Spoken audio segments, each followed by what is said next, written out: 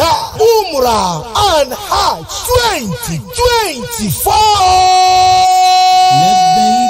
الحج والعمرتين من الولايات المتحدة الأمريكية إلى السعودية العربية.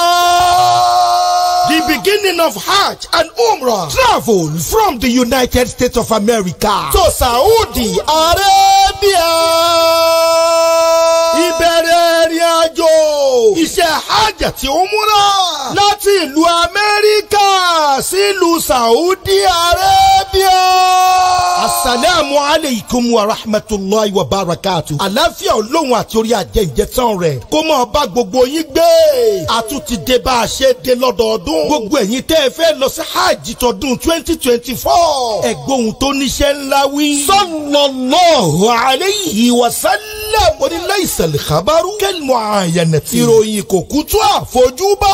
Ṣé bí àwa èrò ọdún Hajj ọdún 2023 tá a bá iléeṣẹ́ amúnirìnrìn àjò mímọ́ tá a bá wọn lọ sí ilẹ̀ Saudi fún iṣẹ́ Hajj àti Umrah. Iléeṣẹ́ náà la kú mọ̀ Nasfat Radio America and Canada Umrah and Hajj. À ń jẹ́rìí sí pé a gbádùn ìjọsìn wọn dáradára. Àlàáfíà ara wa kò kú dínkù nítorí pé wọ́n mójútó ìlera wa dáadáa. Bí wọ́n ṣe ń fẹ́ wa lójú náà ni wọ́n ń fẹ́ wa nímú. Ziyara dé àwọn àyè mímọ́. Òun gangan la fi mọ rírì àwọn iṣẹ́ wọn tí wọ́n ń ṣe. Yes, the prophet had once said, since ridings once believed, there is no news like saying, because we are destined to partake in the just concluded Umrah and Hajj pilgrimage 2023. And here is our testimony. Nasfat Radio America and Canada Umrah and Hajj 2024 fulfilled all their promises, even did more. Their management was top-notch. Visitation to sacred and historical places was prompt and fulfilling, preserving valuable health care, beautiful, neat and calm hotel preservation opposite Haram in Mecca and Medina and many more.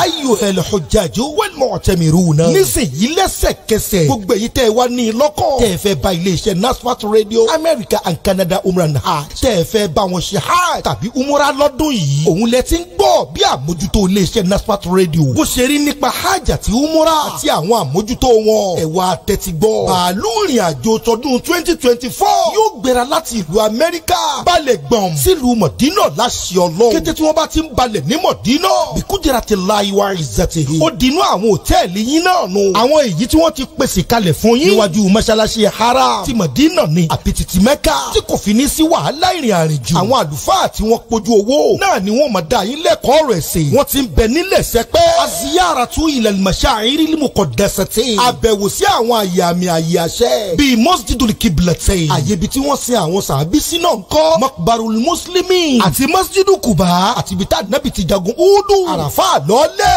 àti bẹ́ẹ̀ bẹ́ẹ̀ lọ. Àwọn dókítà akọ́ṣẹ́mọṣẹ́ ni wọ́n mọ̀ mójútó àwọn ìlera yín. Ọkọ̀ ọ̀fẹ́ ni yóò sì máa gbé yín débẹ̀.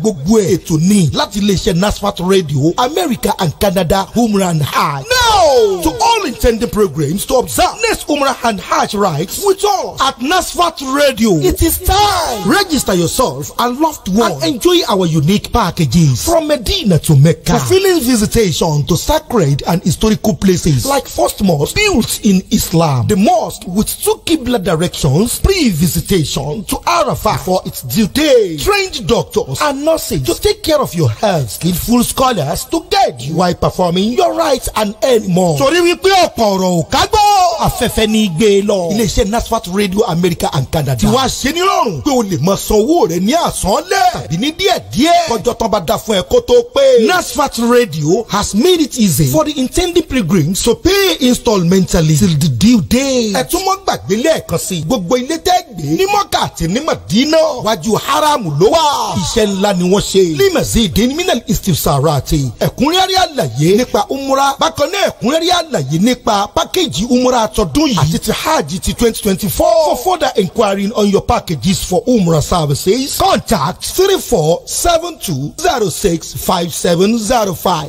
2023446720 8458216375 or 5199984915. Àyà bẹ́ẹ̀lẹ̀. ó bíárẹ̀.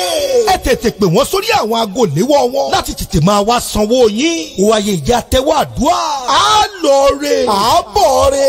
àṣírí wa yóò sì bò. pẹ̀lú àṣì Ọlọ́run. Allahumma rzuqna zihaba. lil hajji ma'a man nuridu. ya rabbal alamin. Nasfat Radio America and Canada. Umrah and Hajj 2024. كلمتان خفيفتان على الإذان ثقيلتان إلى من سبحان الله وبحمده سبحان الله Olúwa ó ṣe subhanallah wa bihamdihi subhanallah. A ò pọ̀ ṣe subhanallah wa bihamdihi subhanallah. Adúpẹ́ púpẹ́ o subhana fọba Olúwa wa bihamdihi subhanallah.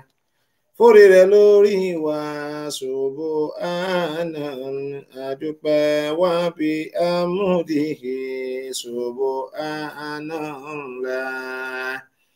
Adúpẹ́ dúpẹ́ subhanallah.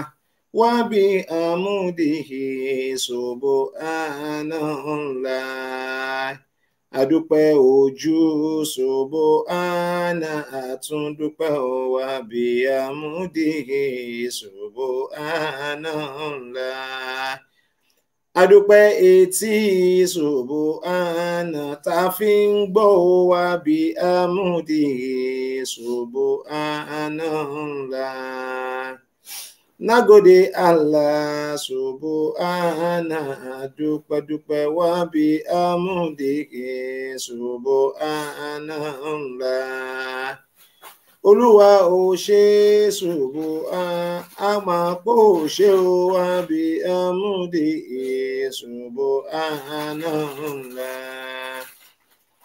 Subhanallah wa bihamdihi adada khalqihi ورضا نفسي وزنة خرشي ومداد كلماتي سبحان الله وبحمده عدد خلقي ورضا نفسي وزنة عرشي ومداد كلماتي سبحان الله والحمد لله أستغفر الله الله لا إله إلا الله سبحان الله والحمد لله أستغفر الله الله لا إله إلا الله حي واحد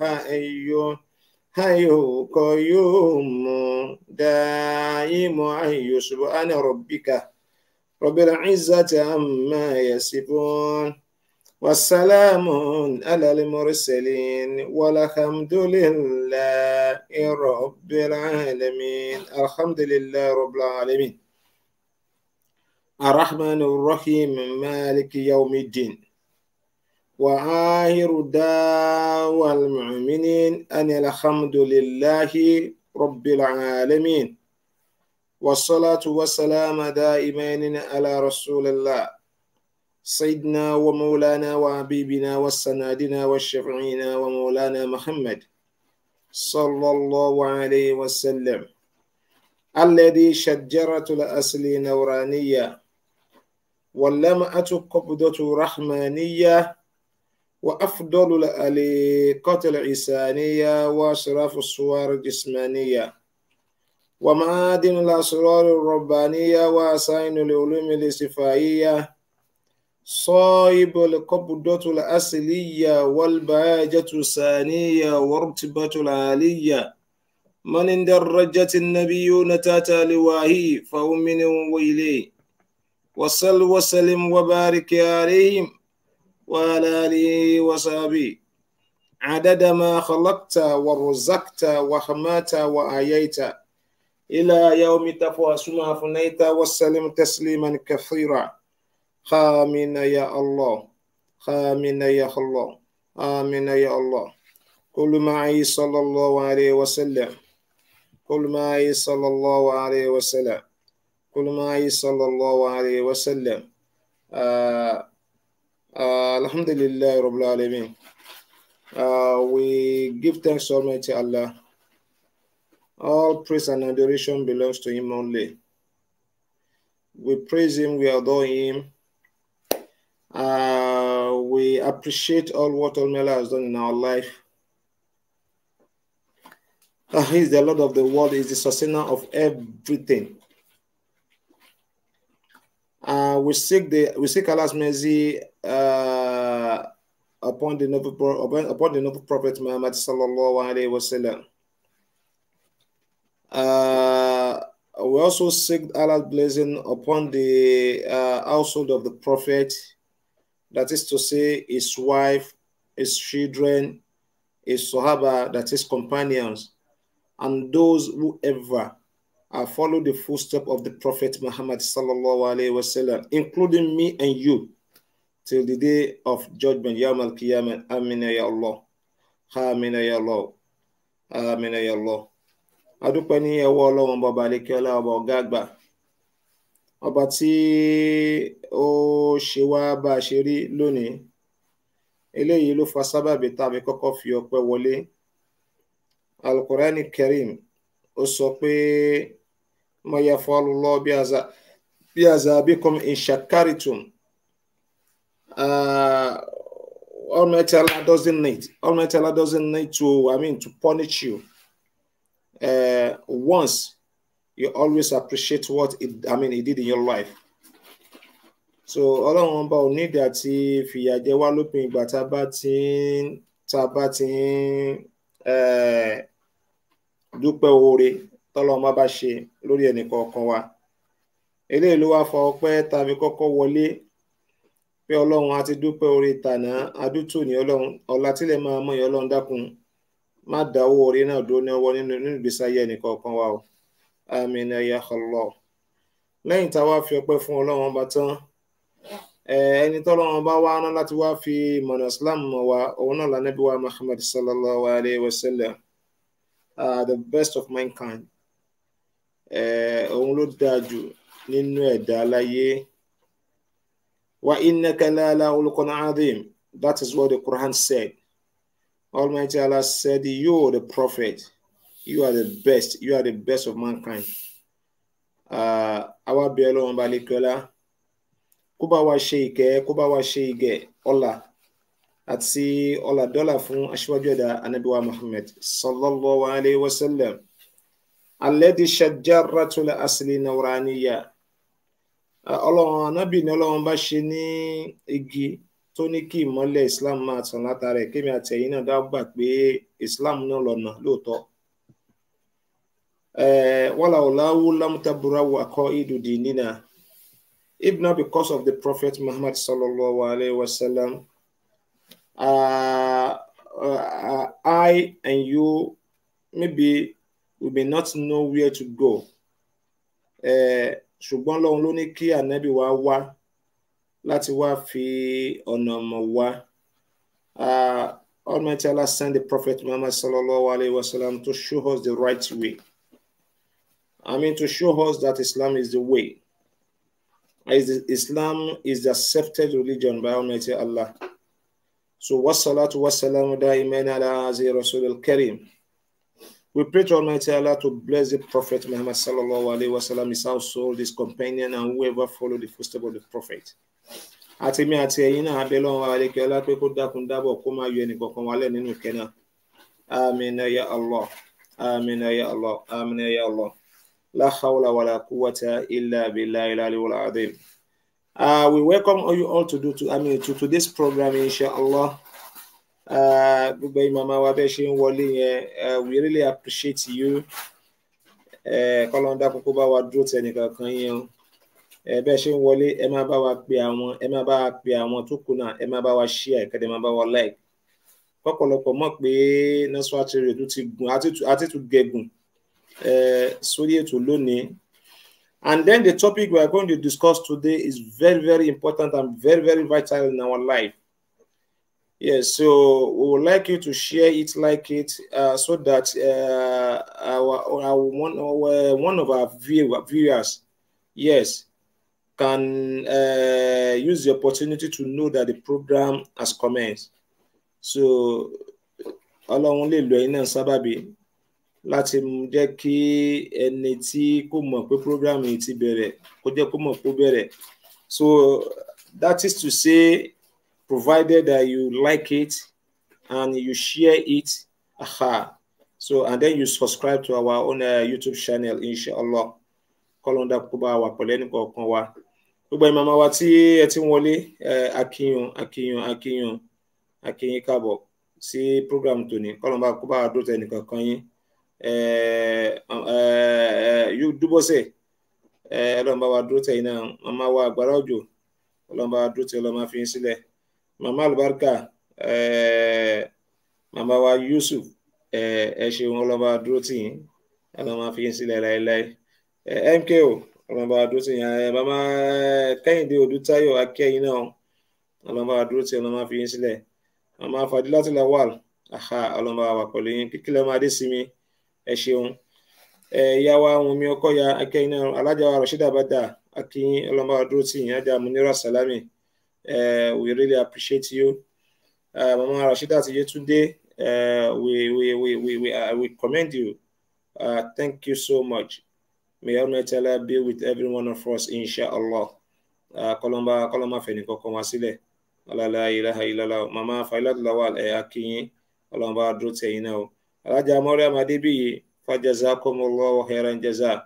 Kolomba dúró tẹ bá wa like ètò yìí, ẹ bá wa share, kí gbogbo àwọn èèyàn kó lè mọ̀ pé ètò náà ti bẹ̀rẹ̀ kí wọ́n wọlé. And today's program, we have the opportunity to ask question.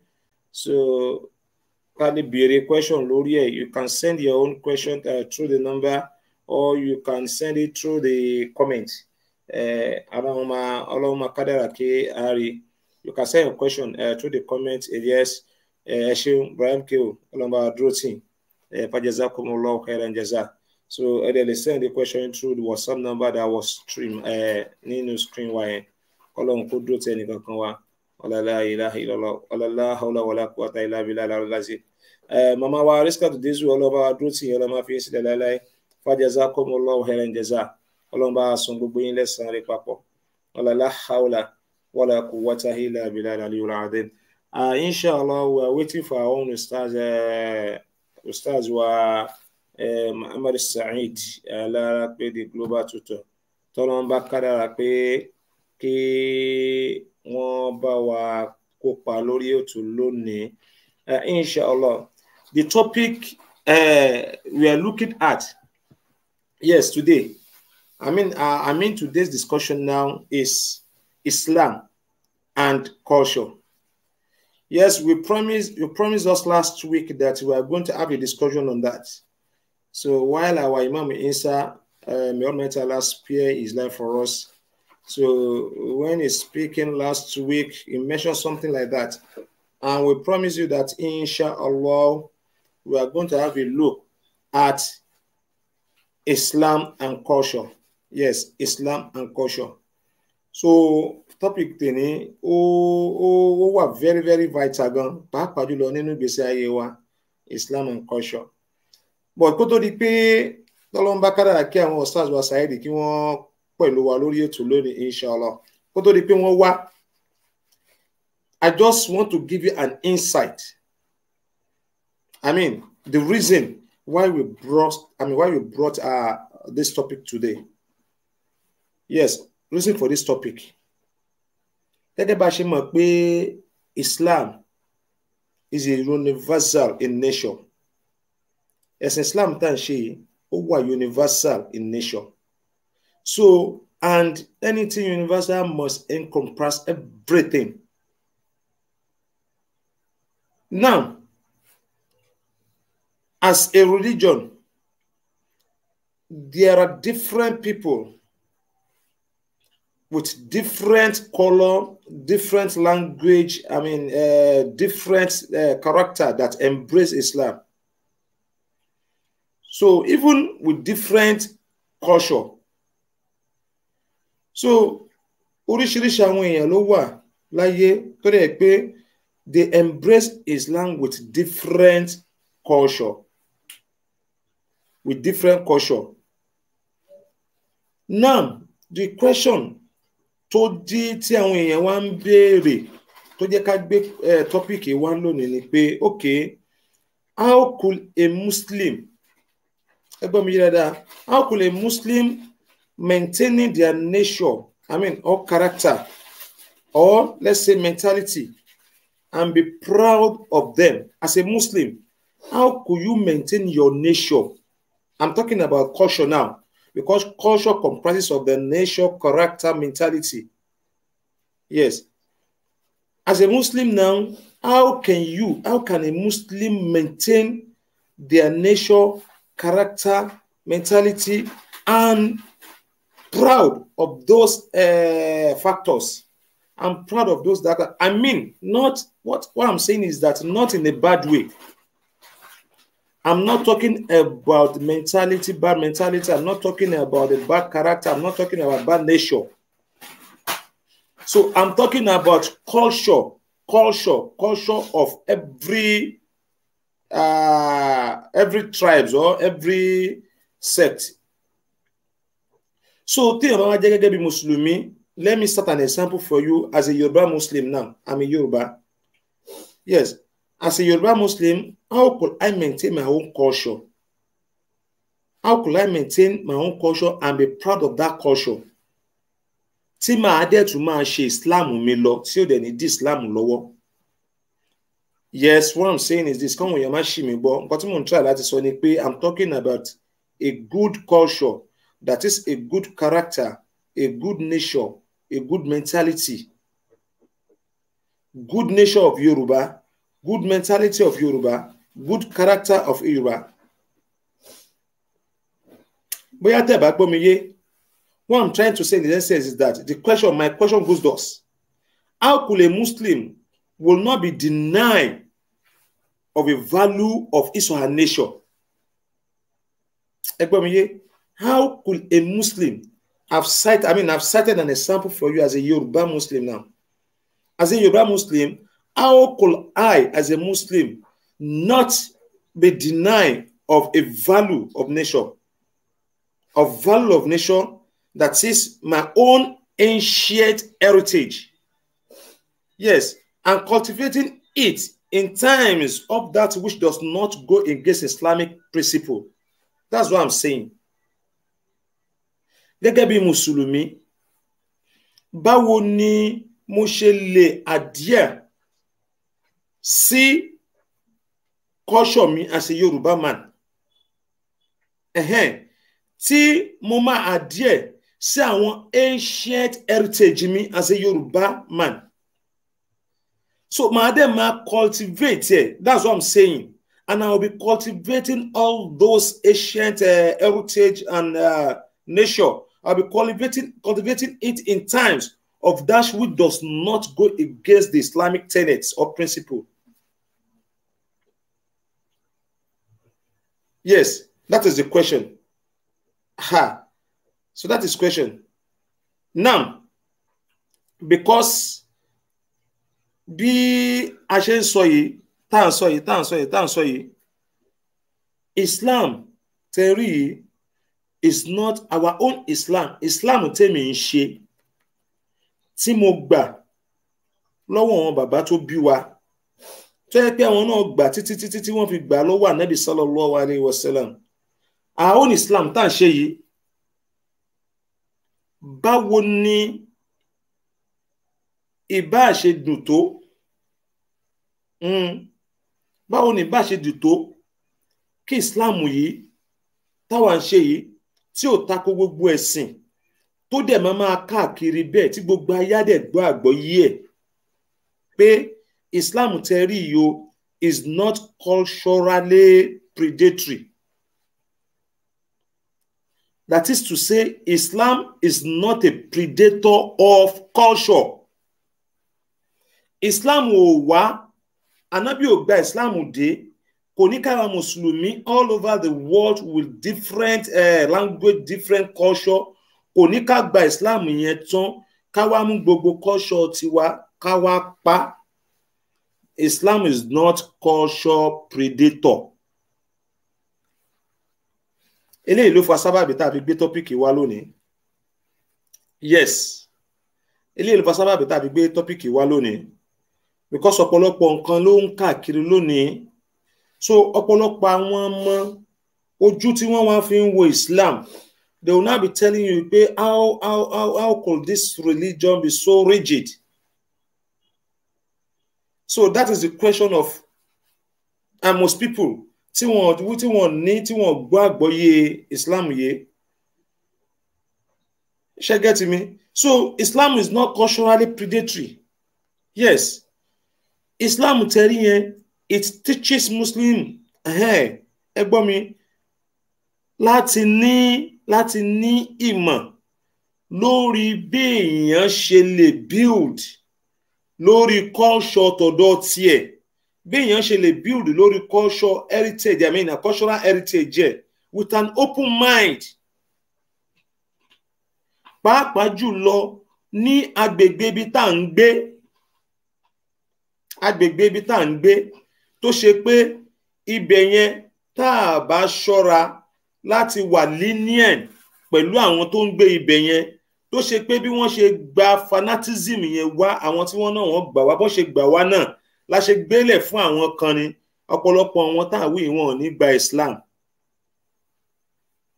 Bẹ́ẹ̀ ni mo sọ. So ẹ jẹ́ kí n pè wá sẹ́yìn. À ń dóde ustaz wa alára pé kí wọ́n wọlé. Ẹ jẹ́ kí n ṣí ọpọlọ wálẹ̀ látẹ̀yìnwá.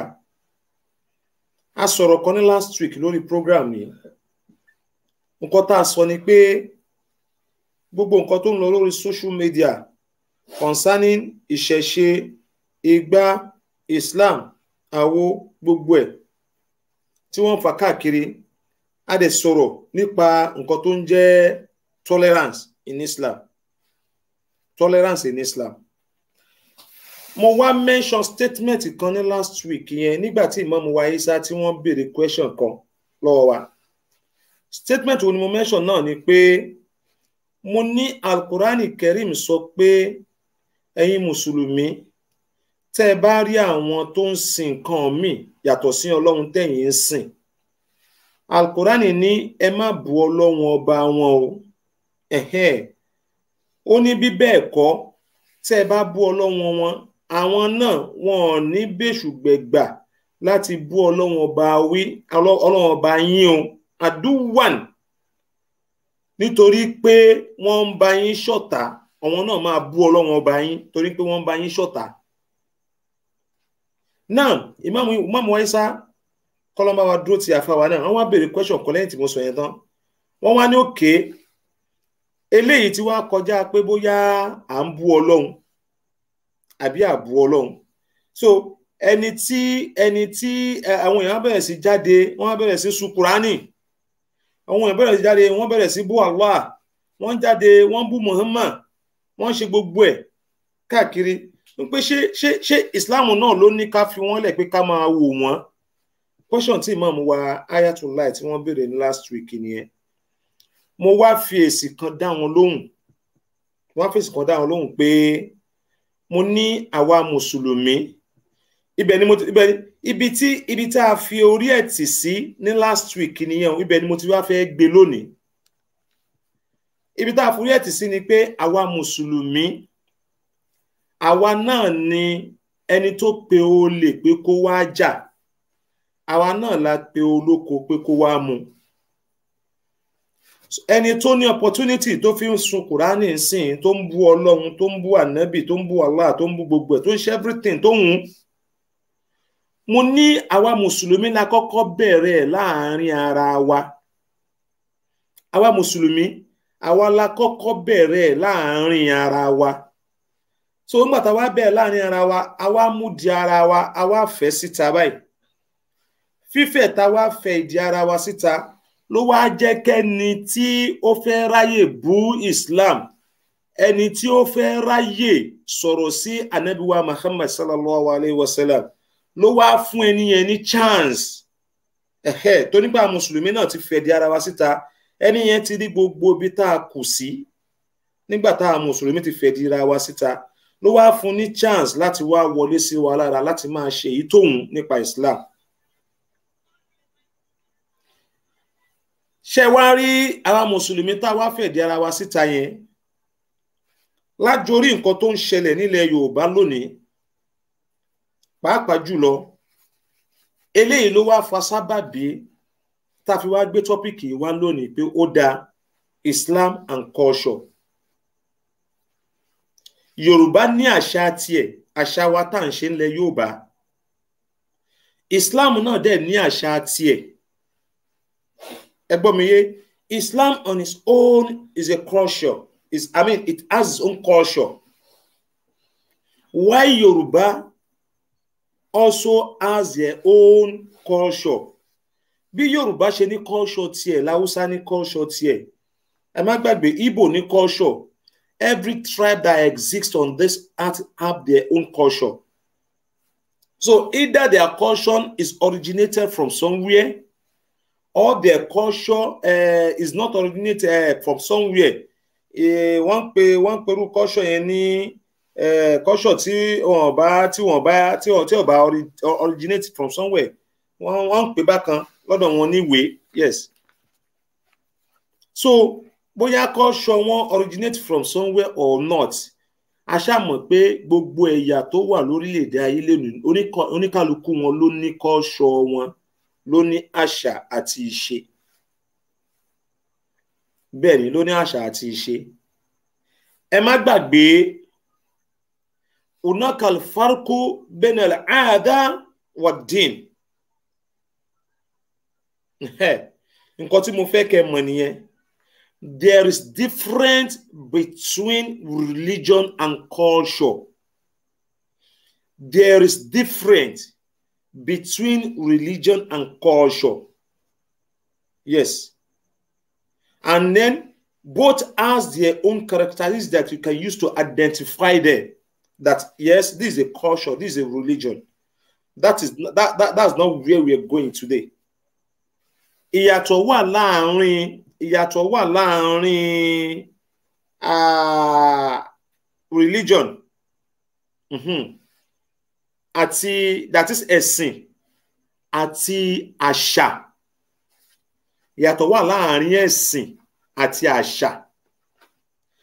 Ṣùgbọ́n kí n má dá wa láàmú púpọ̀.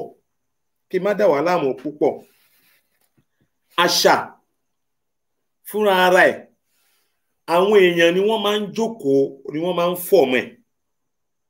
Yes. Àṣà fúnra rẹ̀ I mean is a collective effort of people.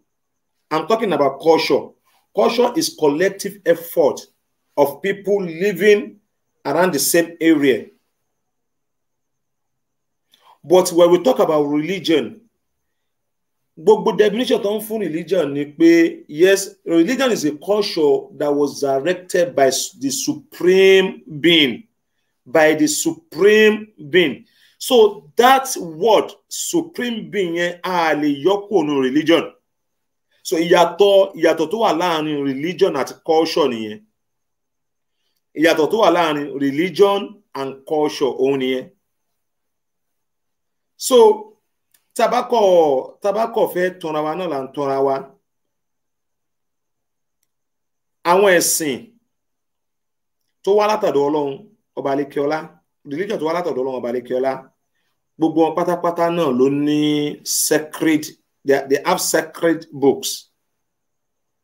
àwọn ẹ̀sìn tọ́lọ́run bá rán wá, all of them has their own sacred books. So tí wọ́n dẹ̀ believe pé ẹ̀sìn yẹn it emanated from the supreme being, that is to say Ọlọ́run. So bóníkálukú wá ṣe ń reverse Ọlọ́run yẹn ló wá yàtọ̀tọ̀ síra wọn. Ṣùgbọ́n tá bá sọ̀rọ̀ àṣà, ẹ̀sìn máa adopt àṣà ni. Ẹ̀sìn ó máa adopt àṣà. Yes, àwọn èèyàn máa ń kó àṣà bọ inú ẹ̀sìn ni. So that is to say, all the religion on this earth, they adopt one or two culture. Yes, àwọn ẹ̀sìn yẹn kì í ṣe pé bóyá ó bá culture yẹn wá. Okay, as Islam náà máa ṣàpẹẹrẹ fún wa, máa fún wa ní àpẹẹrẹ. Okay, ibo ni Quran ti sọ pé ẹ̀yin mùsùlùmí tẹ́ ẹ bá fẹ́ múra báyìí ni kẹ́ ṣe máa múra o.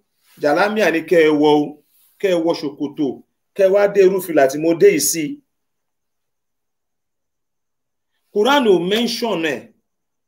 Even so, also the Bible and other books, other sacred books of religion, they don't mention it.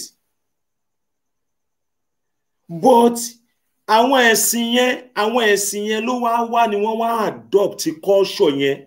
That is, mode of dressing is part of culture of each tribe. Lára culture tá lè fi dá tribe kọ̀ọ̀kan mọ̀, òun náà ni mode of their dressing. So ẹ̀sìn yẹn ló wá adopt culture kan. Ẹ̀sìn yẹn, they adopted one or two culture. So where lies my own question is this. Ẹ mọ̀ pé mo sọ ní last week. Mo ní where our own problems as a Yoruba people now, the issue that we have now, the problem that we have now, all those crisis that is going on among the Muslims and the traditional, or whatever they call themselves, or traditional, because I didn't believe that there's traditional religion. No. Kò sí nǹkan tó ń jẹ́ traditional religion. Rárá. Kò sí. Culture ni.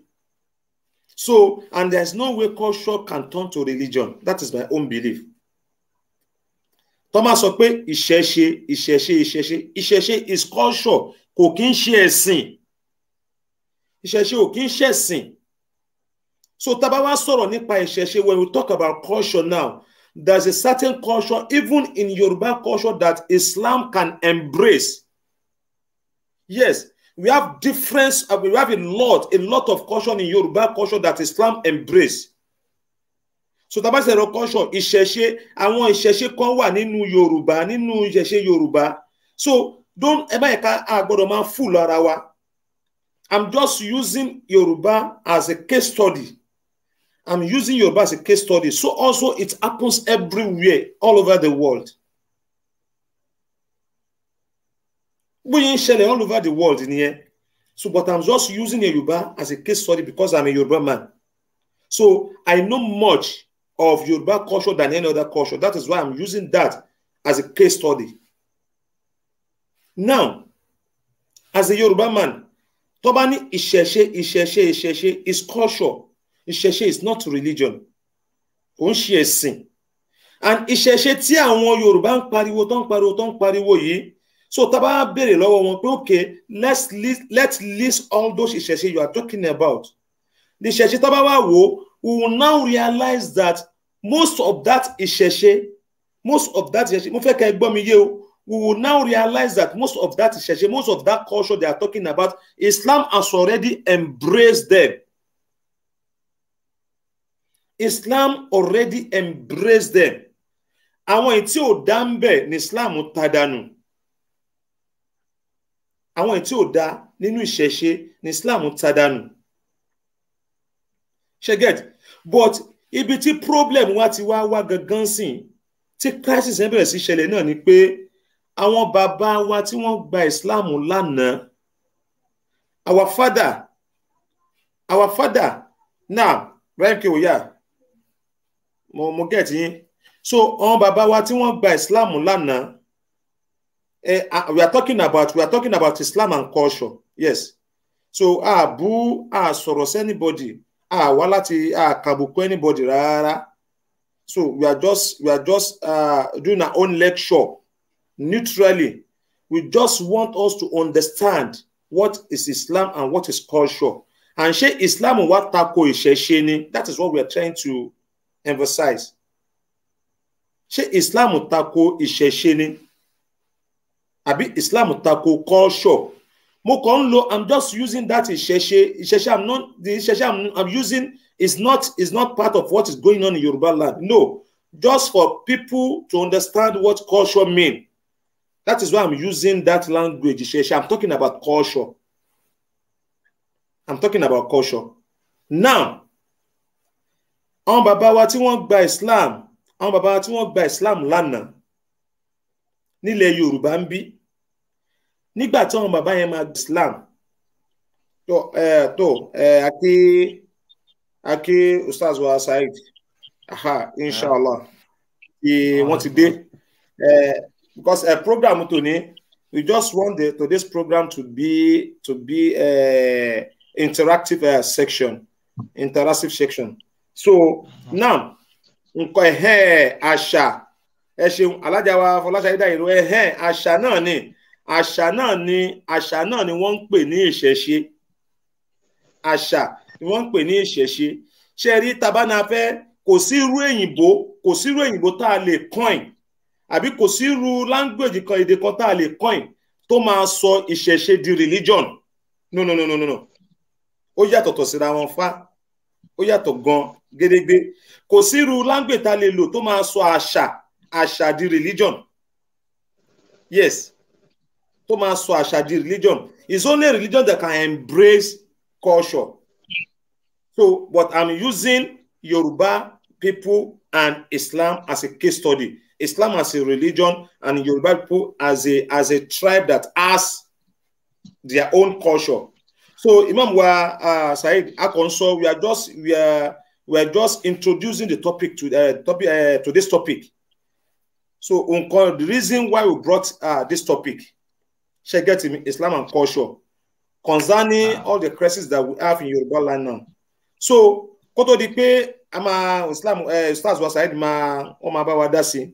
Nǹkan tí mò ń try láti sọ òun ni pé lánàá àwọn bàbá wa lánàá nígbà tí wọ́n gba Islam tọ́wọn bàbá wa gba Islam lánàá wọ́n gba Islam yẹn lọ́wọ́ Lárúbáwá ṣùgbọ́n àṣà tí ó wà lọ́wọ́ wọn bàbá wa àṣà Yorùbá tó wà lọ́wọ́ wọn nígbà náà àwọn bàbá yẹn ò sọ́lẹ̀.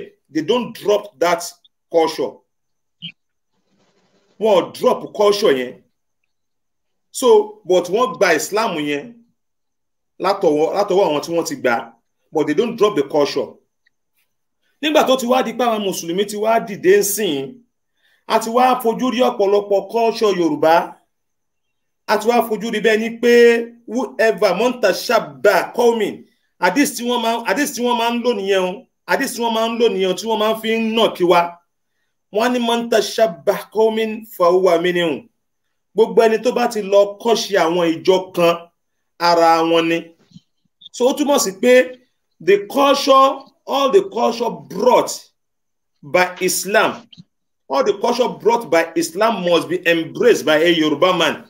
Then, torí pé Islam ti pé culture ẹ̀wá yẹn, as a Yoruba man, you must drop all the culture because gẹ́gẹ́ bí mo dẹ̀ ṣe sọ lẹ́ẹ̀kan, mo ní Islam is not a cultural predatory.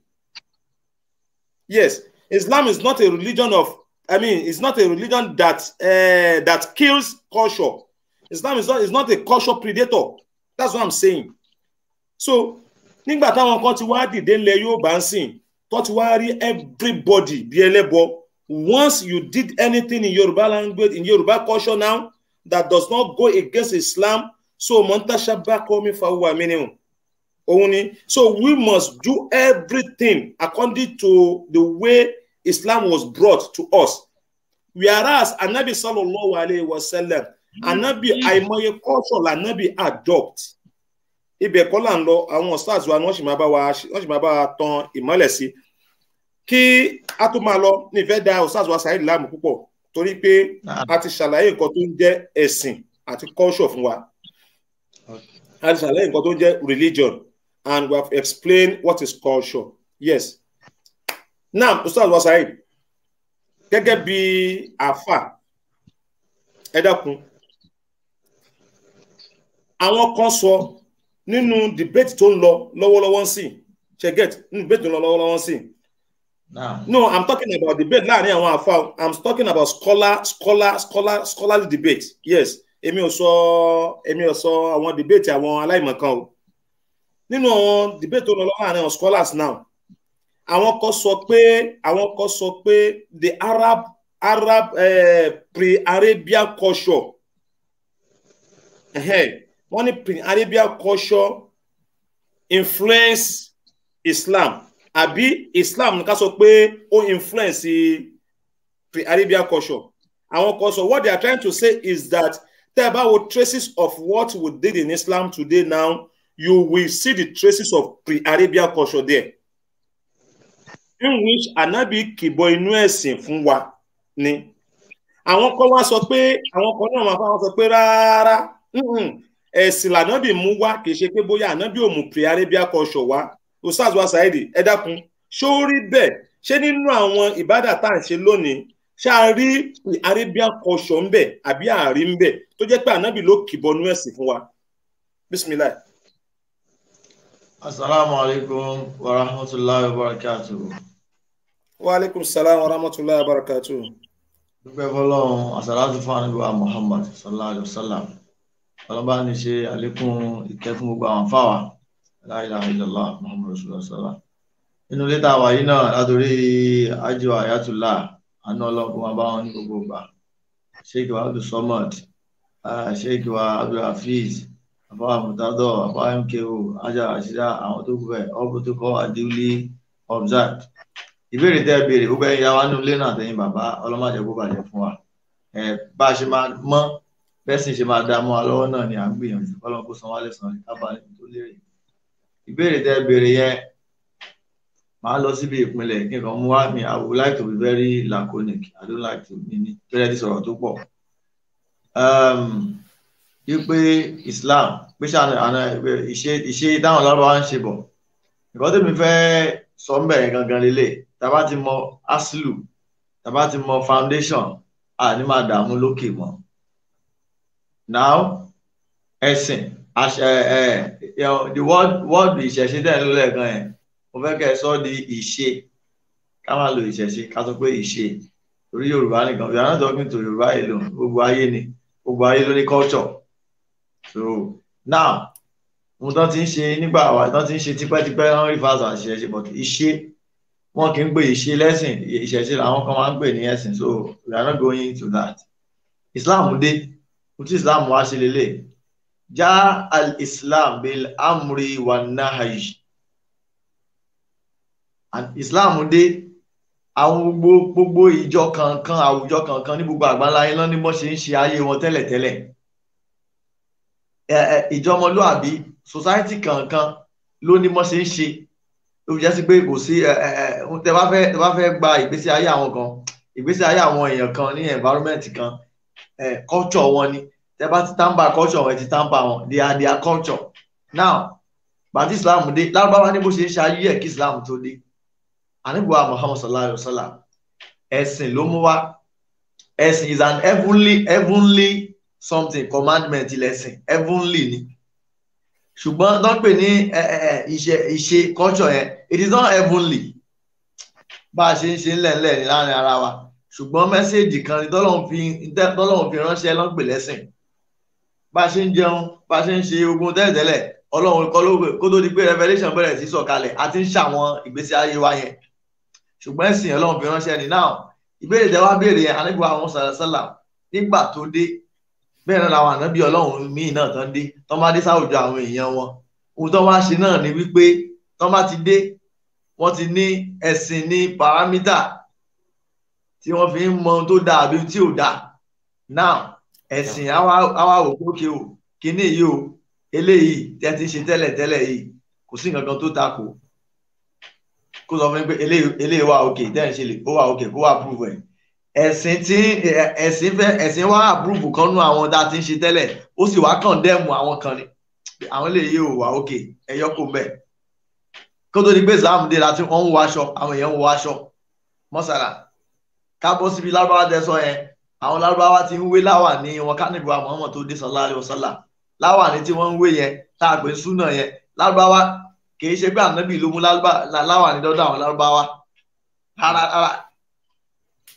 kódà pé wọ́n ń lo kìmọ̀ràn wọ́n bojú délẹ̀ yẹn ó wà nínú náà bígà àwọn bọ́kàn pé nígbà náà Islam dé ó wá bó ṣe rè àwọn ìyàwó àwọn ẹni iyì tó máa jẹ́ ẹni àpọ́nlé dáadáa bíi gómìnà bí àwọn dáadáa àwọn náà máa ń bora délẹ̀ torí wọ́n ti rí pé wọ́n ti sóò níyì débi wípé kọ́ máa wá ṣe ojú wọn lẹ̀ kọ́ máa ṣe ara wọn lẹ̀ bàtí Islam wá dé pé wà pé gbogbo obìnrin ló ní iyì àwọn kìnìún yẹn ní ẹ̀sìn tí wàá sọ pé eléyẹn máa ṣe lọ eléyẹn máa ṣe mọ́ ohun tí ẹ̀sìn wá ṣe nìyẹn anábìwá Muhammad sallallahu alaihi wasallam anábì kan ló dé pé kí lábáṣẹ máa fi rùn gbọ́nlẹ̀ àti bẹ́ẹ̀ lọ bẹ́ẹ̀ náà ni bí anábì ṣe dé sallallahu alaihi wasallam bó ṣe rí yẹn ní ọ̀dọ̀ tiwa náà nílẹ̀ Yorùbá nìyẹn kó tó di pé a gba Islam sínú ayé wa ó ti ní bá a ṣe ń ṣègbésí ayé wa so àwọn kan wà Islam adé pé eléyìí ò torí pé ìta ń ṣe yẹn revelation kan la fi ń ṣe à ń ṣe bó ṣe yé wa ni so now bí anábì àwọn ọmọ ṣe dọ́dọ̀ àwọn lárúbáwá anábì dé pẹ̀lú wípé ó dé pẹ̀lú Burhan Ọlọ́run command ẹ̀ pé ókè àwọn kan báyìí o táwọn èèyàn Ọlọ́run ti ẹ̀sùn kò sọ̀rọ̀ nípa àwọn nǹkan kan torí pé kí ni o ó rí pé ìdánṣe yìí ó dà torí pé tí ò bá dà ní ọba tó ní wáyé ti ṣe kí ni yóò ti condemn ẹ̀ that's why tàbá fẹ́ divine Islam the best definition of Islam tó wà most popular ni pé Islam is total way of life definition yẹn ó jẹ́ popular definition fún Islam gan total way of life ló ń pè that cover all aspects of a human life now nígbà tí Islam jẹ́ total way of life yẹn tó bá jẹ́ pé ọ̀rọ̀ ká wọṣọ ń sìn wọ́n máa ń wọṣọ Islam àwa gbé kalẹ̀ tó fi jẹ́ pé níbi aṣọ wíwọ̀ yẹn ibẹ̀ ń fẹ́ ká gbà wọlé aṣọ wíwọ̀ bí àpẹẹrẹ Islam ò mú aṣọ kan uniform fún wa pé ẹ̀yin tẹ́ bá ti jẹ́ ẹ̀wọ̀n káwọn ẹ̀sìn kan wọ́n ní uniform tó ń wọ̀ Islam ò múru aṣọ pé ṣé àǹkárá ní kẹ́ máa wọ̀ ní ṣé gíní ní kẹ́ máa wọ̀ ní ṣé ara ó kàn gbé quality kalẹ̀ fáṣọ tẹ́ fẹ́ wọ̀ ní níbi clothing bí àpẹẹrẹ aṣọ tẹ́ bá wọ̀ kò bá jẹ́ ẹ̀jẹ̀ aṣọ báyìí lẹ́wọ̀ ó gbọ́dọ̀ tíìkì ó gbọ́dọ̀ transparent àkọ́kọ́ nìyẹn ó gbọ́dọ̀ cover nakedness ó gbọ́dọ̀ jáso jẹ́ sí pé yóò máa attract opposite sex ó kàn gbé quality ilẹ̀ fún ni bá nàbí ṣe dé sallallahu alaihi wasallam lárúbáwá ti ń ṣe gbogbo òṣè ayé wọn ìta ànábì dé wá ṣe ń bẹ̀rẹ̀ ànábì òde gbé culture wá ànábì gangan ó ní bó ṣe ń ṣe kó tó di pé Ọlọ́run fi revelation ránṣẹ́ sí ó ń wọṣọ oúnjẹ ó mu ó ní bó ṣe ń relate ó dà ànábì wa Muhammad sallallahu alaihi wasallam bí àpẹẹrẹ wọ́n fún ànábì ní ẹran ọ̀bọ wọ́n fún ànábì jẹ wọ́n fún ànábì wọ́n fi lọ ànábì wá reject ẹran yẹn ànábì wá reject ẹran ọ̀bọ sallallahu alaihi wasallam ànábì máa ń ṣàánú wa gan ànábì wá reject ẹran ọ̀bọ yẹn kó bá wá dá kan tó bá sílẹ̀ nínú ẹran tọ́lọ́run dẹ̀kọ̀ fún wa pé ká má jẹ ọ̀bọ ò sí mbẹ̀ nínú ẹran tó yẹ sí pé mọ̀mùnú èèwọ̀ ní nínú ṣẹ̀ríà pé ká jẹ ọ̀bọ ò sí nínú ẹ̀ halal lọ́bọ kò kàn fáìn lójú sí ó kàn ugly àwa lẹ́ni wá kọ́ láti jẹ ọ̀bọ òru kì í ṣe ẹran tó máa ń fa ẹran ya ọ̀bọ òdẹ̀ léyìn ọ̀gàn so nínú ṣẹ̀ríà ń sìn ọ̀bọ ò sínú ẹran tán ní àgbọ̀dọ̀ jẹ ṣùgbọ́n bó ṣe dàbí èèyàn yẹn tó ugly èèyàn ọ̀pọ̀lọpọ̀ kì í jẹ ànábì bàtà ànábì wa kọ ẹran yẹn ànábì wa sọ fún ọ ó clarify wọn pé ìjọ kan ni wá ànábì sì ń fi culture ẹ̀ proud pé èké náà ló kò mọ́tún lánàá kúlù wa so ìjọ kan ni wá tá a kì í jẹ àti àwa lárúbáwá a kì í jẹ ṣe àrí báyò ó clarify yẹn pé àwọn lárúbáwá ò kì í jẹ bàtà Ọlọ́run ò dẹ̀ ní nǹkan kan gbà ń bí ibẹ̀ fún yín Ọlọ́run ti sọ ẹran tó yẹ kẹ́ ẹ jẹ kò jẹ́ kẹ́ ẹ jẹ ànábì wa Muhammad sallam gan ó respect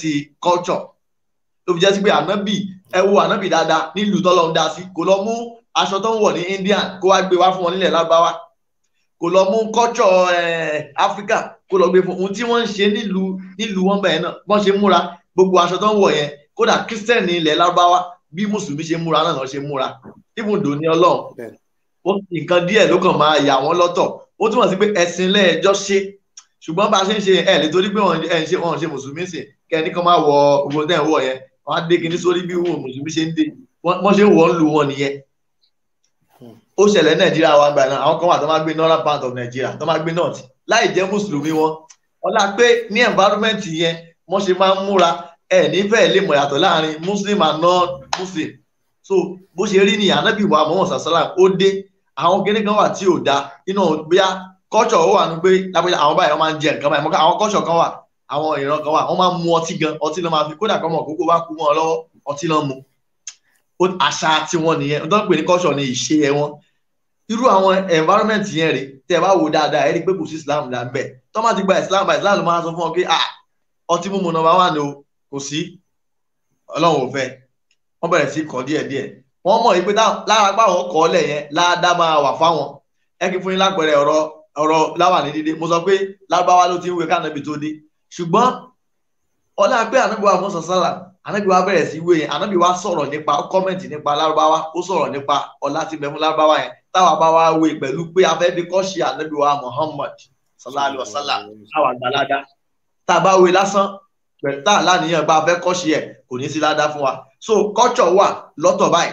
culture ẹni way of life ọmọ ẹ̀dẹ́ èèyàn so èmi àti ń rè tí n bá yẹ pé ìran mi kò yàtọ̀ sí ohun tẹ́ máa fi mọ culture lélẹ̀ àwọn ẹlẹ́sìn bíi 4 ọ̀tọ̀ọ̀tọ̀ tẹ́sìn wọn ò jọra wọn tó má jọ wà papọ̀ ẹ rí pé níbi ọ̀rọ̀ ẹlẹ́sìn wọn ò jọra wọn ẹ wá rí pé kíní kan wà tó ń common nínú ìgbésí ayé wọn tẹ́sí pé ó common lọ́dọ̀ wọn bóyá bí oúnjẹ jíjẹ ló fi máa tọ́ka sí wípé ìpínlẹ̀ kan náà ni wọ́n ti jọ wá culture Islam dé ẹ̀sìn dé láti wá approve kan nínú àwọn culture pé ókè eléyìí ẹ máa ṣe lọ alábàá ti ń ṣe àwọn kíní kan tẹ́lẹ̀tẹ́lẹ̀ Islam ló dé ọ̀dẹ̀ ṣe kò sí tó bọ́ ọlá pé kò ń ṣe àárọ̀ Islam ò condemn ẹ̀ so bẹ́ẹ̀ náà ni àwọn kíní kan wà ká ẹ ṣe báyìí mọ́ bẹ́ẹ̀ ṣe ṣe nígbà jàhílíyà when the period of darkness they used to call that period the period of darkness because there was no revelation Ọlọ́run ò tí ì sọ fún wọn pé ẹ má ṣe báyìí so ànábì àwọn ọmọ sàlám ó dé kò wá gbaṣọ kúrò lọ́rùn lárúbáwá pé ẹyẹ wọrú aṣọ yìí mọ́ aṣọ táwọn lárúbáwá ń wọ̀ tẹ́lẹ̀ náà lọ́ ṣe wọ̀ ó kàn jẹ́ sí pé àwọn ìtàn wọ̀ tí ò bóra ló sọ fún ọ pé ẹ máa jẹ́ kó bóra irú aṣọ tẹ́ máa wọ̀ tó bá yẹ pé nílẹ̀ haúsá náà ń sìn tó bá yẹ pé àǹkárá là ń wọ̀ ń bí ìsìláàmù sọ pé kí n má wọ kàmpálà ni mo wọ̀ sọ́rùn yìí sìn ìsìláàmù sọ pé ókè o aṣọ jàlábíà nìkan ní kẹ́ máa wọ̀ ìsìláàmù sọ kò dárúkọ orú aṣọ àbí jàkáàdì àbí kíní kan aṣọ làṣọ ń jẹ ó kàn gbé quality kalẹ̀ ni tó bá fẹ́ sọ pé aṣọ yìí ó jẹ́ aṣọ ó gbọ́dọ̀ thick ó gbọ́dọ̀ ṣe báyìí ó gbọ́dọ̀ cover báyìí bí tí ó dé àti wá balance nǹkan ànábì àwọn sàlàsàlà ó mú ẹ̀sìn wá ni ànábì ò mú culture wá ṣùgbọ́n àwọn tá a bá gba ẹ̀sìn lọ́wọ́ ànábì wa Muhammad the non-Arabs we are non-Arabs a kì í ṣe lárúbáwá àìjẹ́ lárúbáwá yẹn tó bá yẹ pé àwọn lárúbáwá ń sìn tí wọ́n ní problem tó pọ̀ ṣùgbọ́n àwa ohun tá a fẹ́ gbà òun náà ni wípé a fẹ́ gba ẹ̀sìn tá a bá wá gba ẹ̀sìn tán àwọn kíní kan wà jẹ́ pé ànábì wa Muhammad sàlàsàlà ó máa ń ṣe pé mo fẹ́ ṣe kíní kan eléyìí o imtisala ní Rasulullah sallallahu alaihi wasallam mo fẹ́ fi lè kọ́ ṣe ànábì Muhammad so ó wà rewardable ládàá máa wà tí máa gbà ṣùgbọ́n Islam yẹn bá sọ fún ẹ̀ nẹ́ni wèé wípé kó o lọ ṣe kíni kó o lọ bastardize culture tiẹ̀ gbogbo ìgbà tí sẹ̀ríà gbé kalẹ̀ gbogbo ìgbà tí culture yẹn ò bá tí ì tako sẹ̀ríà mọ́dàmọ̀ tí culture rẹ ìlànà yòókà lè fo sẹ̀ríà al-islamiyya tí ò bá tí ì tako sẹ̀ríà Islam gbogbo culture rẹ ló lè ṣe kíni ló lè tẹ̀lé so wallahu alam akọ̀ wọn fi Islam guide ara wa ni pé ókè o ṣé kíni yìí mo tí mo kọ́kọ́ fẹ́ jẹ yìí ná ṣé kò ń ṣe oúnjẹ haram àkọ́kọ́ tó wá ní kò ṣe oúnjẹ haram mo lè jẹ nìyẹn Islam ní o máa jẹ túwó kò ní o máa jẹ rice kò ní kó máa jẹ oúnjẹ àwọn lárúbáwá débi oògùn ẹkìn wá síbẹ̀ yẹn oògùn tá à ń lò bóyá orí ń fọ́ ni ẹ̀dọ̀ ń dùn yàn kíní kan ṣe yàn now má lọ sọ pé ó dìgbà tí má lo abatu sauda rárá ọ̀tọ̀ọ̀tọ̀ ni tí máa ń ṣe ṣìfà pé inú run mí ìbéèrè náà ni pé ṣé tínú bá ń run wá ṣé ìṣẹ̀rí àsọ pé a lè lo oògùn sí tó ní bá fún wa ṣáà lè lo oògùn sí a lè lo oògùn sí láwọn natural thing tọ́lọ́run fún wa ṣáà lè lo tó bá ń sọ fún mi sí pé ó dìgbà tí n bá lọ lo black seed abatu sauda kò sí ilẹ̀ wa ilẹ̀ lábáwá ni ọ̀dọ̀ ṣìfà ni a mọ̀ yí pé remedy ni now anabi rẹ̀ recommend ẹ̀ ó wà níwèé anabi wẹ́ ṣùgbọ́n kò dìgbà kò ń ṣe pé tí n bá wá lo abatu sauda tí mo dẹ̀ ní àgbo jẹ̀dí mo lè fínrín mo lè wúro ńlé tèmi lè gbo tí mo lè mu tó lè ṣiṣẹ́ yẹn fún mi kò mí ni pé mo yapa anabi wa Muhammad salasa torí lè dáhùn sọ̀rọ̀ nípa yìí eléyìí sọ̀rọ̀ ẹ̀sìn ọ̀rọ̀ òwòsàn ni ọ̀rọ̀ àǹfààní mi nìyẹn ṣùgbọ́n ọ̀rọ̀ pé ká kírun ká gbààwẹ̀ ká ṣe gbogbo ẹ̀ a máa dìyẹn mú kò sí nǹkan tó fẹ́ yingin lára ẹ̀ ṣùgbọ́n when it comes to my own culture nílẹ̀ tiwa nílẹ̀ lábáwá nǹkan báyìí ló máa ń jẹ kó máa fi apple sínú dàbínú it's very good sunna níbi wa Muhammad sallallahu alaihi wasallam ni kí mi náà wá ní pé torí mi ìwálẹ̀ àfọ̀dẹ̀ mi tí wà tẹ̀lé sunna rárá Islam kó wọn máa guide wa ni so lórí ọ̀rọ̀ yẹn ká gbé Islam as a base pé ohun tí Islam wá ṣe náà ni wípé ó wá paná àwọn kinní kan pé ẹ yé ṣe eléyìí mọ́ tẹ́ máa ń ṣe tí ò dáa eléyìí tẹ́ máa ń ṣe tó dáa ẹ continue lọ́rọ̀ kan ní ṣókí Islam tó wá ṣe gangan nìyẹn so eléyìí ní foundation jẹ́ pé you are going to build on it àwọn àmọ́ do and don't so wàhálà. alhamdulillah rabbil alamin fajazakallahu khairan jaza Ustaz Saheed ẹ ṣeun yes. We have a full explanation of what we're trying to expatiate now. Wọ́n ti bá wa sọ dáadáa. Yes, wọ́n ti bá wa sọ dáadáa. Ẹ ṣeun Ọlọ́run sọ yín ní ẹ̀san dáadáa. Ṣé rí ibi tí mo wá fẹ́ ká lọ sìn. Ustaz Saheed wọ́n jẹ́ kó yé wa pé Ànábì sallallahu alaihi wasallam Ànábì ò wá láti wá because tẹ́ bá lọ wọnú Quran chapter 7 verse 199 Ọlọ́run sọ̀rọ̀ ńbẹ̀ pé Ọlọ́run sọ̀rọ̀ pé uzil hafwi Ọlọ́run sọ̀rọ̀ nípa ń pé ìwà Ànábì o sallallahu alaihi wasallam Ọlọ́run bá Ànábì wí pé ìrẹsẹ̀ lànà bá mo fẹ́ ṣítà láti ṣe ayé al-Qur'an yẹn ni ayé al-Qur'an sọ pé uzil hafwa wa hamlu bil urfi warid anil jahilin pé ìwà Ànábì o ṣáà try Ànábì gba nǹkan tó àwọn èèyàn bá ń ṣe gẹ́gẹ́ bí kọ́ṣọ́ wọn Ànábì ni Ọlọ́run pa Ànábì nǹkan tánàbì tọ́lọ́run tàbí láti sọ́nà ayà ẹni pé ìwà Ànábì o má pa àṣà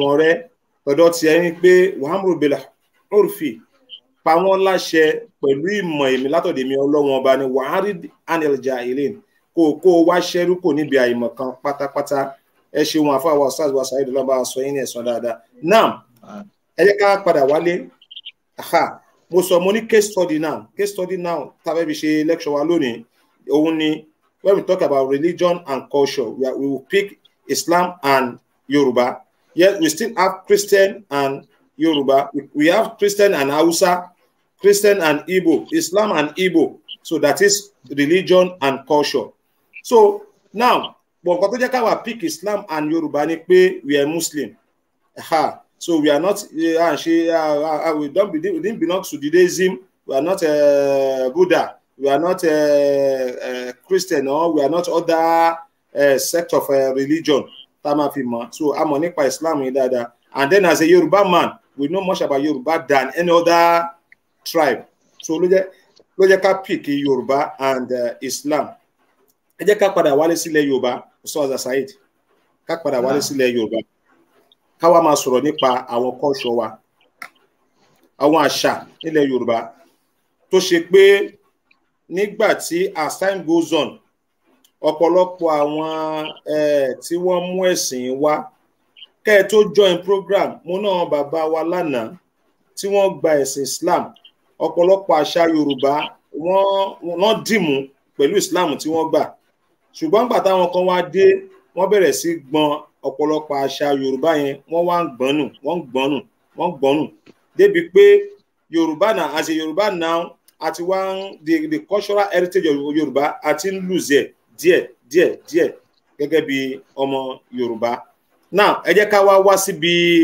jẹ́ ká wálé lórí Islamic culture and Yorùbá culture so gbogbo àwọn ẹlẹ́kọ̀ọ́ pátápátá gbogbo àwọn scholars pátápátá ni wọ́n sọ pé ọ̀pọ̀lọpọ̀ culture Yorùbá ó jọ gbogbo ọ̀pọ̀lọpọ̀ culture àwọn tribe tó kù ní Africa so that is to say most of culture ilẹ̀ Yorùbá àwọn kan sọ pé it's from Egypt Samuel babawa Samuel Kajari Crowder wọ́n ní Yorùbá culture is from Israel so and other people tó ṣàṣọ ibi tí Yorùbá culture ti wá that's not where we are going ibi tá wá ń lọ sí ni pé gẹ́gẹ́ bí ọmọ Yorùbá ẹ jẹ́ ká kọ́kọ́ gbé láti bí kíkí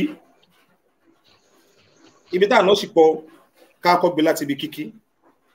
Yes. Nílẹ̀ Lárúbáwá ní wọ́n ní yàtọ̀ sí pé bóyá ànábì ló gbé sálámà àlékún wá fún wọn kó tó di pé òjíṣẹ́ ńlá gbé sálámà dé àti ká máa bọ̀wọ́. Lárúbáwá ń bọ̀wọ́ tẹ́lẹ̀tẹ́lẹ̀ kó tó di pé ànábì mẹ́sì fún wọn. But ó tún ní àwọn other ways tí Lárúbáwá fi ń kíra wọn. Lára ọ̀nà tí wọ́n fi ń kíra wọn òun náà ni pé Lárúbáwá àgbàlagbà tó bá jù wọ́n lọ nílẹ̀ Lárúbáwá wọ́n máa mú ọwọ́ ẹ̀ iwájú ọwọ́ ẹ̀ báyìí wọ́n máa fi sí iwájú orí wọn báyìí. Ìyẹn tó bá yẹ pé ọmọdé ló fẹ́ kí àgbàlagbà. Nílẹ̀ Lárúbáwá tó bá yẹ pé ọmọdé fẹ́ kí àgbàlagbà tágbàlagbà yẹn ó máa lọ sí ibi orí iwájú orí àgbàlagbà yẹn. Kódà wọ́n sì ń ṣe dì sín ó máa lọ tó bá yẹ pé ọkùnrin àtọkùnrin ni á lọ kì síwájú orí àgbàlagbà yẹn. So it's a sign of respect for elders. So tá bá wá padà wálẹ̀ sílẹ̀ Yorùbá ń bí, we too we have our own ways. Pàdé mọ̀ pé a fi ń kí àwọn àgbàlagbà wa. Ṣé ti language la fẹ́ sọ ni? Yorùbá ní ẹ̀sìn tó ṣe pé because of respect tó máa ń lo jámù fún èèyàn kan torí pé ó fẹ́ kí. Ẹgbọ́n mi yé, instead tó bá fi lo ó, Yorùbá ní respect gan. So ẹni tó jùlọ á ní ẹ káàárọ̀. Instead tó bá fi ní káàárọ̀ tí bá fi lo singular fún, so ó máa lo plural pronoun fún ẹni yẹn ẹ káàárọ̀. Níbi tí Yorùbá ní respect dé. So Yorùbá has ways of greeting the elders here. Now, kí ni orípa Islamic culture? Islamic way of greetings and Yorùbá way of greetings. Lóòótọ́ debate tí ń lọ láàrin kódà debate ń lọ láàrin àwọn àfa wa Sheikh Adam rahimahullah Sheikh Kamaluddin rahimahullah debate lọ láàrin ara wọn. Ṣùgbọ́n gbogbo debate tí wọ́n lọ yẹn àwa fẹ́ bójú wò yẹn in a scholastic aspect. Ẹ gbọ́dọ̀ mi yé a fẹ́ bójú wé ní pé okay o àwọn scholars ló ń sọ̀rọ̀ yìí.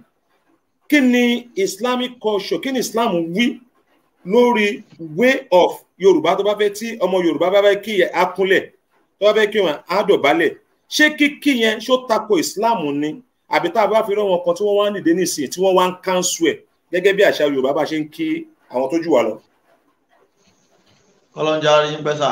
Now, ìbéèrè tẹ́ béèrè yẹn ìbéèrè tó wà ká máa mú ní ẹ̀ẹ̀kankan ká máa waste time tó pọ̀ lórí ẹ̀. Àkọ́kọ́ gẹ́gẹ́ bẹ́ẹ̀ ṣe sọ Islam òun kọ́ ló mú respect, òun kọ́ ló mú àpọ́nlé wá. Islam jẹ́ àpọ́nlé o ṣùgbọ́n àwọn èèyàn ti ń pọ́nra wọn lé kí Islam tó dé. Ní àwùjọ kọ̀ọ̀kan mọ̀sọ́ ibùkọ́ mi ìdàkọ́ mi fawaid mọ̀fásílù kọ́ mi ìdàkọ́ mi fawaid. Nítẹ̀yìn pè ní ìbàjẹ́ àwọn kan wà tó bá fẹ́ kíra wọn máa dìbò wọn agbára wọn létí báyìí táwọn ìlú kan ní àgbáyé bẹ́ẹ̀. Ó ní àwùjọ kọ̀ọ̀kan wọ́n ṣe máa ń kíra wọn ṣùgbọ́n ó ṣe ní láàánú púpọ̀. Tàbá nílẹ̀ Yorùbá ọmọ máa kúnlẹ̀ kí bàbá ẹ̀ lóbìnrin ọmọkùnrin máa dọ̀bálẹ̀ kí bàbá ẹ̀. Láwùjọ wa a mọ̀ pé ọmọ yìí ní ẹ̀kọ́ ó lápọ́nlé. And this àwùjọ tá à ń gbé yìí nígbà tá ti wá gba ẹ̀sìn ká tó gba ẹ̀sìn bó ṣe rí nìyẹn nígbà tá ti wá gba ẹ̀sìn it's only few of us ló gbẹ̀sìn yìí. And I want to tell you culture ó jẹ́ kíní kan tó general. That's why the other àwọn scholars they don't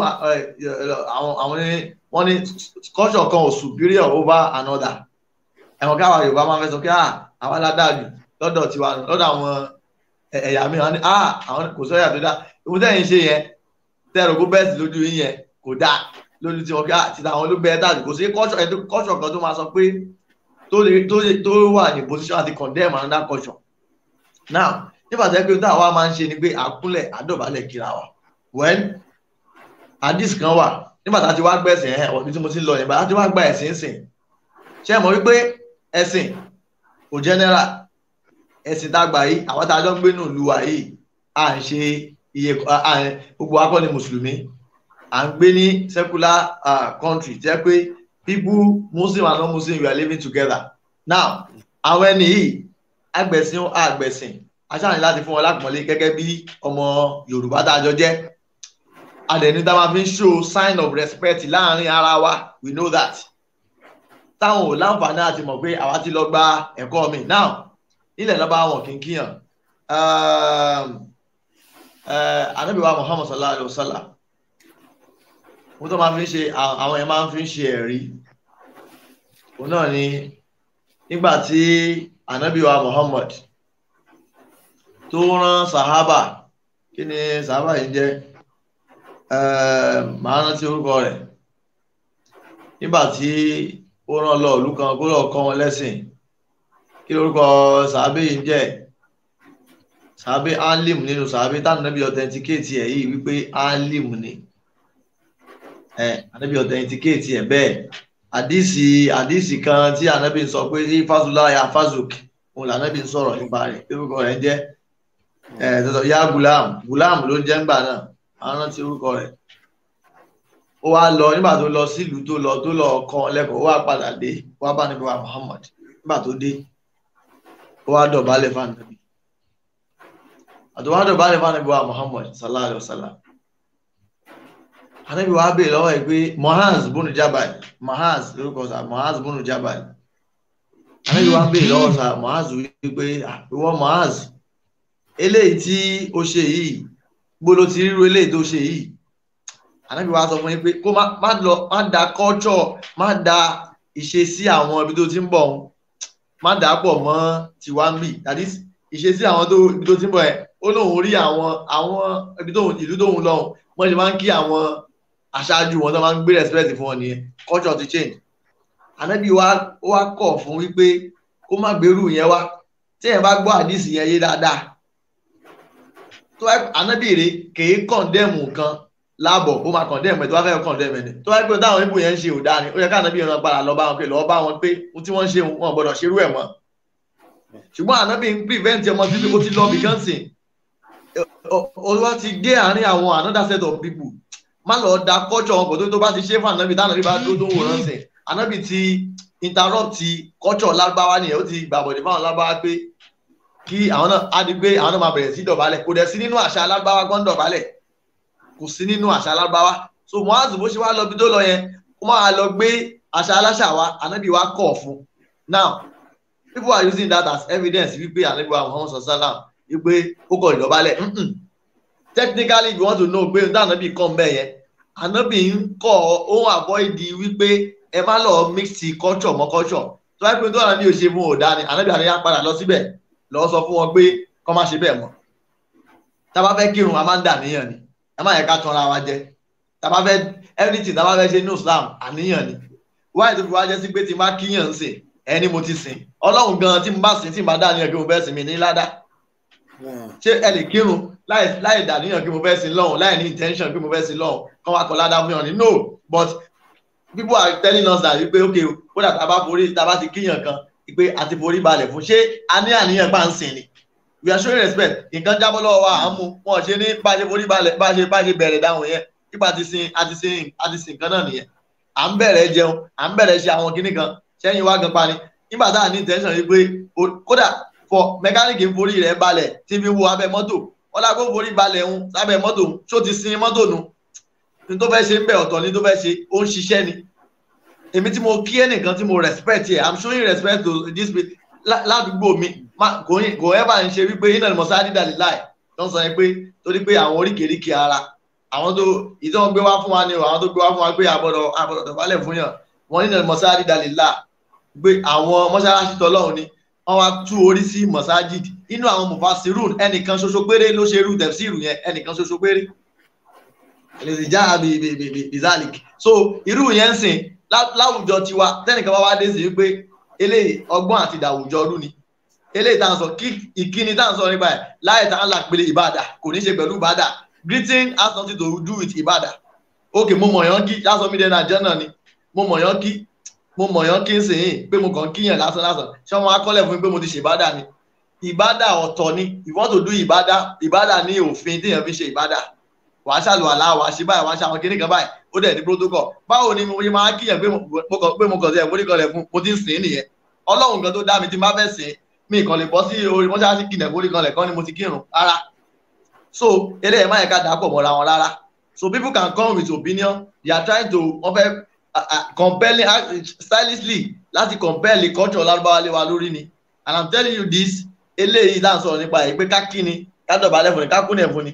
Èmi ò rò wípé ọmọ kan ti kúnlẹ̀ fún bí ẹ̀rí tó wá láníyàn wípé òun sìn tó wáyé pé irú ẹ̀ bá wà irú ẹni yẹn irú ẹ̀ ni wọ́n ń bá wí. Ṣùgbọ́n tá a bá sọ pé a fẹ́ sìn, it is okay ká má bà culture wa jẹ́. So eléyìí culture wa ni bá a ṣe ń ṣe ni abínibí wa nìyẹn. So a dẹ̀ ń kíra wa ni. So kò dẹ̀ sí nǹkan kan tá a bá ti ní ọkàn wípé a fẹ́ sìnyàn. So irú culture eléyìí culture tó dáa ni. Culture tó dáa ni. Argument ń lọ lọ́tún lọ́sì. Ṣùgbọ́n eléyìí tó ń súnmọ́ fún wa tó ń mú wa tó ń preserve culture wa fún wa. We are not Arabs, we are Yorubas. So we adopt the way, we adopt Islam. That's very good. So taba ṣe àwọn kinní kan pa fi ṣe Ànábì pé ṣáná bí dọ̀bálẹ̀ fún ìyá ẹni. Ànábì ò lè dọ̀bálẹ̀ bẹ́ẹ̀ nìkan torí pé wọn kì í dọ̀bálẹ̀ níbi tó ti wá. Ẹ má ọ̀tọ̀ọ̀tọ̀ lọ́rọ̀ yẹn. Wọn kì í àìkọ́ máa ń dọ̀bálẹ̀ ń bẹ̀. Ó wá kọ̀ fáwọn Lárúbáwá pé ẹ má dọ̀bálẹ̀ mọ́.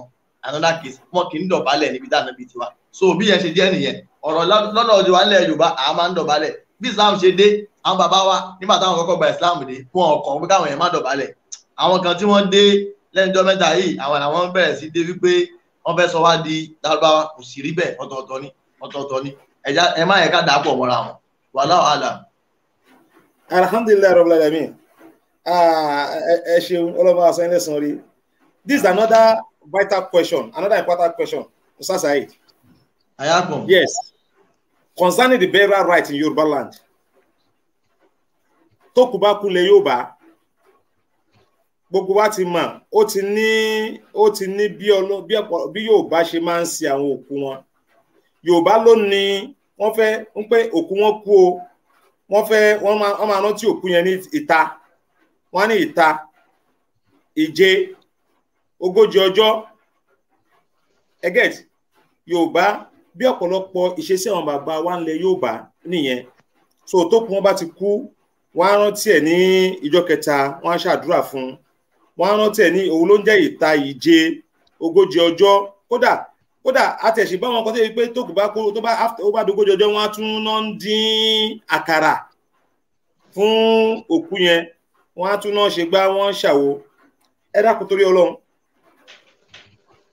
Báwo ni méjèèjì sí nígbà tí torí pé tó wọ́n máa tako orúṣe sí ẹ̀ sìn àti rán nǹkan tó ń tako pé kò sí nǹkan tó ń jẹ́ ẹjọ́ mẹ́jọ nínú Islam tó kú bá kú kò sí nǹkan tó ń jẹ́ ẹjọ́ mẹ́jọ nínú Islam ṣùgbọ́n nínú Yorùbá culture láti ilẹ̀ culture yẹn náà bàbá wa tí wọ́n gba Islam nílẹ̀ Yorùbá culture yẹn ni wọ́n adopt mọ́ ẹ̀sìn táwọn gbà tó kú bá ti kú ni wọ́n fi ń ṣe ìjọ́ mẹ́jọ so tó bá tún di ogójì ọjọ́ wọ́n á tún ní kó tún rántí òkú yẹn bóyá wọ́n fẹ́ ṣe gbá ni wọ́n fẹ́ ṣàwo ni wọ́n fẹ́ ṣe gbogbo ẹ̀ now àwọn kọ́dẹ̀ tí wá dìde sí pé nǹkan táwọn ẹbí sọ ni pé òkú wa kò gbọ́dọ̀ kọjá ìjọ́ mẹ́ta a fún ọkùnrin níjọ́ mẹ́ta láti mọ̀ọ́nù ìyàwó a fún ìyàwó ní oṣù mẹ́rin àti ọjọ́ mọ́kànlá láti mọ̀ọ́nù ọkọ ṣé culture tí àwọn bàbá wa adopt nínú ẹ̀sìn yẹn tí wọ́n máa rántí tí wọ́n máa ṣe ìta tí wọ́n máa ṣe rántí òkú wọn níjọ́ kẹta ìjọ́ kẹjọ ogójì ọjọ́ ẹ dákun ṣé ó tako ẹ̀sìn Islam kágbálà yìí ẹ̀. Ọlọ́run járe ń pẹ́ díẹ̀ lọ́wọ́ tó ta bá ń sọ̀rọ̀ náà you have to be very factual. Exactly. Nínú àwọn náà Exactly. a ní àwọn kankan tá à ń ṣe tí ẹ pé à ń ṣe tí ẹ pé ó kí n sọ wípé ó kù díẹ̀ káàtó gan. Now it's rough Ben it's rough. pé kíkẹ́ is not taken èyí nífẹ̀ẹ́ lè yọ Islam kó nu bí àpẹẹrẹ ọ̀rọ̀ culture tẹ̀ ń sọ pé téèyàn bá kú kán ṣopó wọ́n ti ń ṣopó Islam tó dé Yorùbá ti ń ṣopó ẹ wá sọ̀rọ̀ kan lẹ́ẹ̀kan bẹ́ẹ̀ ni except àwọn dubious storytellers kan ní ìdówà nípìnlẹ̀ wọ́n jẹ́ kó yé wa pé nínú ìtàn Yorùbá ibo láti ṣẹ̀ wá sáìdì gbogbo tán ṣí wa mọ́ sáìdì àwọn Lárúbáwá yẹn so nígbà àyẹ̀fẹ́ gbà ló di pé babaláwa jábọ́ láti sánmọ̀ babaláwa ẹnìkan kan ò jábọ́ là kò possible kẹ́nìkan jábọ́ bọ́ọ̀lá pé àwọn táwọn gbé bí mùsùlùmí nìkan kọ́ àbálẹ̀ ti lọ gbà pé gbogbo àwọn Yorùbá sáìdì ilẹ̀ Lárúbáwá láti wá ẹ̀mọ̀ pé so some people will not be favoured so now sáìdì bẹ̀rẹ̀ láti wá àwọn culture kan wà àwọn kíní kan wà there are some similitudes àwọn kankan wà tó papọ̀. Now lórí olókùúdẹ sọ yẹn ń sìn kí Ọlọ́run kó ṣe dáadáa fún wa àti pé wọ́n dín àkàrà àti bẹ́ẹ̀ bẹ́ẹ̀ lọ. Àkọ́kọ́ mùsùlùmí níbi òkú yẹn náà ló máa ń ṣe pẹ̀lú opó ti wà kí ìsìlámù tó dé. Irú opó yẹn náà ni ọ̀pọ̀lọpọ̀ sì ń ṣe dè ní wọ́n dẹ̀ pé àwọn mùsùlùmí òun lọ́ máa ní wọ́n ń ṣopó ẹni kó má ṣe di aṣọ rẹ̀ kó má wẹ̀ àwọn ẹni tó máa ń ṣe yẹn ẹlòmíì ò tí ì lè mọ̀ kò tí ì mọ̀ ìsìlámù lónìí. Ọ̀dọ̀ àwọn àfáà kan wà wọ́n máa ń condemn kíní kan fún yàn nínú ṣẹ̀ríà wọ́n máa ń lo záàdù fún yàn tẹ́tí pé wọ́n máa ń fún yàn ní boundary tọ́wọ́n bá fẹ́ kéèyàn dé 10 kilometre wọ́n wá sọ fún pé 6 kilometre má débẹ̀ rárá o bẹ̀rẹ̀ ti bàjẹ́ o wàhálà ti wà ń bẹ̀ o tó rọ́mọ̀ ọ̀kọ́ ọmọ ẹ̀dẹ́ èèyàn oníkọjá ààyè ni àtàrà bóde 6 yẹn yóò tún máa fẹ́ òpin jẹ́ kí n rìn díẹ̀ síwájú tí ó fi débi tán ní kó má dé gangan. Now pé téèyàn bá kú nínú ṣẹ̀ríà Islam àwọn èèyàn kákọ́ bẹ̀rẹ̀ láti fi ọ̀rọ̀ alákàrà ọ̀rọ̀ ẹlẹ́ta oní ọ̀ṣẹ̀dá wọn ọ̀ṣẹ̀dá àwọn èèyàn ká ṣe òkú ká sin òkú ló wà ní Islam ká ṣe òkú kò sí ní Islam tó dáhùn ẹ̀wọ̀n ká mo fẹ́ ṣòkú ìdíwọ́ mo fẹ́ ṣòkú yẹn ìwà tó ti wà lọ́dọ̀ àwọn Yorùbá tẹ́lẹ̀tẹ́lẹ̀ ní kí Islam tó dé Islam kan fún wa pé ká máa wá ṣòkú pé ká máa wá celebrate kódà tẹ́lẹ̀ mi bá ti kú téèyàn bá kó àgá ò ti rẹ́yìn ọ̀tẹ̀ ìyá èèyàn kú wọ́n sọ fún mi pé wọ́n sọ fún tí mò ń gbọ́ pé ò rẹ́yìn ọ̀tẹ̀ rà ṣọ́ọ̀tẹ̀ ẹni ìyá ẹni ẹ̀mí Islam fẹ́ ká cherish life ẹ̀mí gan ò ní kú kó bó ṣe lè wù kó dàgbà tó dẹ̀ tí mo tó fẹ́ lọ bá pàdé lọ ká máa wá yọ̀ lórí ẹ̀. So Yorùbá dẹ̀ rí kí Islam tó dé wọ́n máa ń ṣe òkú ni wọ́n máa ń ṣe òkú ṣòkú ni wọ́n dẹ̀ máa ń jẹ òkú wọ́n máa sọ òkú di patí Islam wà láwọlé rárá. Now Islam fi ọ̀nà ká ṣe sàárà lẹ̀ ṣùgbọ́n àwọn èèyàn náà ti mú yẹn báyìí sọ̀rọ̀ náà sàárà yẹn náà wọ́n ti ń abuse ẹ̀ jẹ́sí pé nífẹ̀ẹ́ mọ̀ bóyá sàárà ni àǹfààní ẹni tó ṣe é nìkan ló kù nígbà yẹn sì tó kù bá ti kú ṣẹ́rí ìtókọ́kọ́ wà tó wà mohimat òun náà ní wípé kódà nínú sàárà ló wà nínú haku nínú ẹ̀tọ́ tí mùsùlùmí kan gbèsè tó jẹ́ mùsùlùmí ọmọ yẹ́ náà ni pé tó bá kú kó witness his or her funeral kó wà níbẹ̀ kó kẹjọ sí ní tẹ́ tó dásìkò tí wọ́n ń gbé wọnú sàárè lọ́wọ́ yẹn ìbẹ̀rù Ọlọ́run yóò wà lára oníkàlùkà máa imagine pé tó bá dé mi náà ńkọ́ eléyìí ló jẹ́ ọ̀ràn yàn jù ó lè bọ́ fún ẹ pé wọ́n náà fẹ́ ṣe àdúrà fẹ́ nìkan kó má ráyè àti símẹ̀ bọ̀ àsìkò tí wọ́n fẹ́ sí yẹn nínú ẹ̀tọ́ tó jẹ́ ni láti ṣe nínú àlùkò tàjẹ́ ra wa ni. Now tábà wá ti sin òkú tán eléyìí ọ̀ràn yàn lélẹ̀ now pé àwa ń ṣòkú àlọ́ máṣọ kẹ́lẹ̀ mọ̀ dáadáa àlọ́ máṣọ ṣòkú àdékìní kan kò wá Islamic rárá. Now tààrà òun ni ẹ̀ sọ pé ẹlẹ́ta ẹ̀ta tẹ́ ẹ sọ gan mọ́ọ̀nì ni pé kọ́kọ́ ọkùnrin obìnrin ló kú ni ọkọ fi mọ́ọ̀nì ẹ̀ tó bá yẹ pé obìnrin ni opó tí ṣẹ̀rí àgbékalẹ̀ fún irú obìnrin bẹ́ẹ̀ òun náà ni pé yóò ṣe 4 months and 10 days yóò ṣe àbẹ̀ẹ̀kọ́. Now wọ́n wá ní hadith àríwá Muhammad sallallahu alayhi wa sallam torí pé hadith kò sí wọn nọ́lífà ìbí ká ṣe sàárà àfọkù ọ̀pọ̀lọpọ̀ wá ń dọ́gbọ́n pé sàárà lòun fẹ́ ṣe fókù ó wá ń dọ́gbọ́n ṣòkù ìsáàmù ní ká máa ń ṣòkù ó wá ń dọ́gbọ́n sọ pé òun fẹ́ ṣe sàárà fókù ó wá ń ṣòkù. Àwọn tí wọ́n ń kàn dẹ́mọ̀ tó ń bá wa wí lórí pé ká má ṣe báyìí yẹn tí wọ́n bá sí rárá ni ọ̀pọ̀lọpọ̀ wa á ti dàbí àwọn ẹlẹ́sìn míì wọ́n ṣe máa ń ṣe òkú yẹn ọlá pé wọ́n chẹ́ẹ̀kì wa yẹn náà láti fi ń súnra kì díẹ̀díẹ̀ tábà ṣòkú wọ́n ní ẹ̀ta tí wọ́n bá ti ṣẹ̀dá kò sí ẹ̀dá kò sí ẹ̀rin kò sáàrùn àwọn kan wá sọ fún wa nínú àwọn pé ẹ̀yin dààmú ara yín gbogbo ẹ̀ta ẹ̀rin tẹ̀ ń sọ yẹn kò sáàrùn kọ́kọ́ ní àti ẹ̀jíò àtẹ̀dá ìsáàmù ní ká ṣòkú náà ṣùgbọ́n a lè ṣe sàárà àfòkù that is it. Ibi ọ̀rọ̀ alákàrà tẹ́ sọ ibi tó máa fi wọlé nìyẹn inú culture Yorùbá tẹ́lẹ̀tẹ́lẹ̀ náà níbi kan dí àkàrà wọ́n á máa dí àkàrà fẹ́ẹ́gún wọ́n á máa dí àkàrà fún àwọn kinní kan ṣẹ̀rẹ́ òfin ó wá dàbí ká pé kódà ní ń kọ̀ fáwọn èèyàn kan ó wá dàbí ká pé àkàrà yẹn ó wà mọ̀túbà ó wà lákọọ́lẹ̀ pé ẹ̀dí àkàrà rárá Ọlọ́run ò prescribe ànábì ò sì prescribe àwọn afá ò prescribe àkàrà bẹ́ẹ̀ nìkan kan ẹ gbọ́ ìyẹn máa fi ṣàwámà ṣe sàárà fòkù oúnjẹ tó máa ń jẹ láwùjọ kan ìyẹn máa lò kì í ṣe pé káwá lọ mú káwá ti rẹ́ nìkan tó ń di àkàrà báyìí sìn àti wò wípé ògùn náà ògùn ló ń ṣe yẹn. So ìwádìí àkàrà yẹn lè lo gbajúmọ̀ lọ́dọ̀ wa púpọ̀ which is kò ní déètì kankan. ìyẹn ni kọ́ṣọ́ wa nílẹ̀ Yorùbá ń gbà yẹn. kọ́ṣọ́ wa nílẹ̀ Yorùbá ibi ká dín àkàrà. Ìkùtì náà kéde pé èèwọ̀ ni o kéde pé gbàgbọ́ náà máa jẹ mọ́ yín lọ́wọ́ ṣùgbọ́n ká má yẹ kẹ́mi àwọn èèyàn wà mẹ́rin pé tó bá lọ sí egro ṣé sàárà rẹ̀ ò ní gbà ní. àní ó fẹ́ fìdí àwọn èèyàn tí kó fáwọn èèyàn lóúnjẹ ọ̀dọ́ inú sàárà ta lè ṣe fòkù tànàbí àdìsí ànábì sọ́dákọ́tù jáàríyà tún sàárà tó ń ṣàn yẹn that is a continuous charity irú yẹn kò lè jẹ oúnjẹ kò sẹ́nìkan tó ní kápá àti máa bọ́ àwọn èèyàn lójoojúmọ́ nítorí òkú ẹ̀kan tó kú bí kéèyàn lọ ṣe nǹkan sí mọ́ṣáláṣí kó ṣe àwọn kankan tí yóò máa continuous ṣùgbọ́n ìtì kéèyàn máa fún àwọn èèyàn lóúnjẹ pé àwọn fáwọn èèyàn lóúnjẹ o àwọn èèyàn tá a fún lóúnjẹ yìí o nítorí lágbájá ni irú eléyìí kò sí èèwọ̀ kankan bẹ̀ ṣùgbọ́n bó ṣe wá rí yẹn àwọn èèyàn wa tó bá fẹ́ mú afẹ́ sọ déwọ̀ a ti rí pé àwọn èèyàn ti ń abuse ẹ̀ tó bá ti rí abuse ẹ̀ àwọn tí wọ́n sọ déwọ̀ yẹn mi ò bá wọn wí o torí àwọn èèyàn wa ò ṣe caution púpọ̀ wàá rí pé ọ̀pọ̀lọpọ̀ wọ́ gan ó di wípé wọ́n ó mutí ẹnìkan kú wọ́n máa ń fòkú àwọn èèyàn mutí ni torí pé ìwọ́n tó ń bá àwọn èèyàn ṣe ń sìn wá rí wípé tó bá máa kó àwọn èèyàn bíi 20 jọ kò possible kí ọ̀mùtí 6 má sínú wọn níbi tí ọtí ti popular dé ń sìn tó bá rà á fún wọn wọ́n á ṣe kíni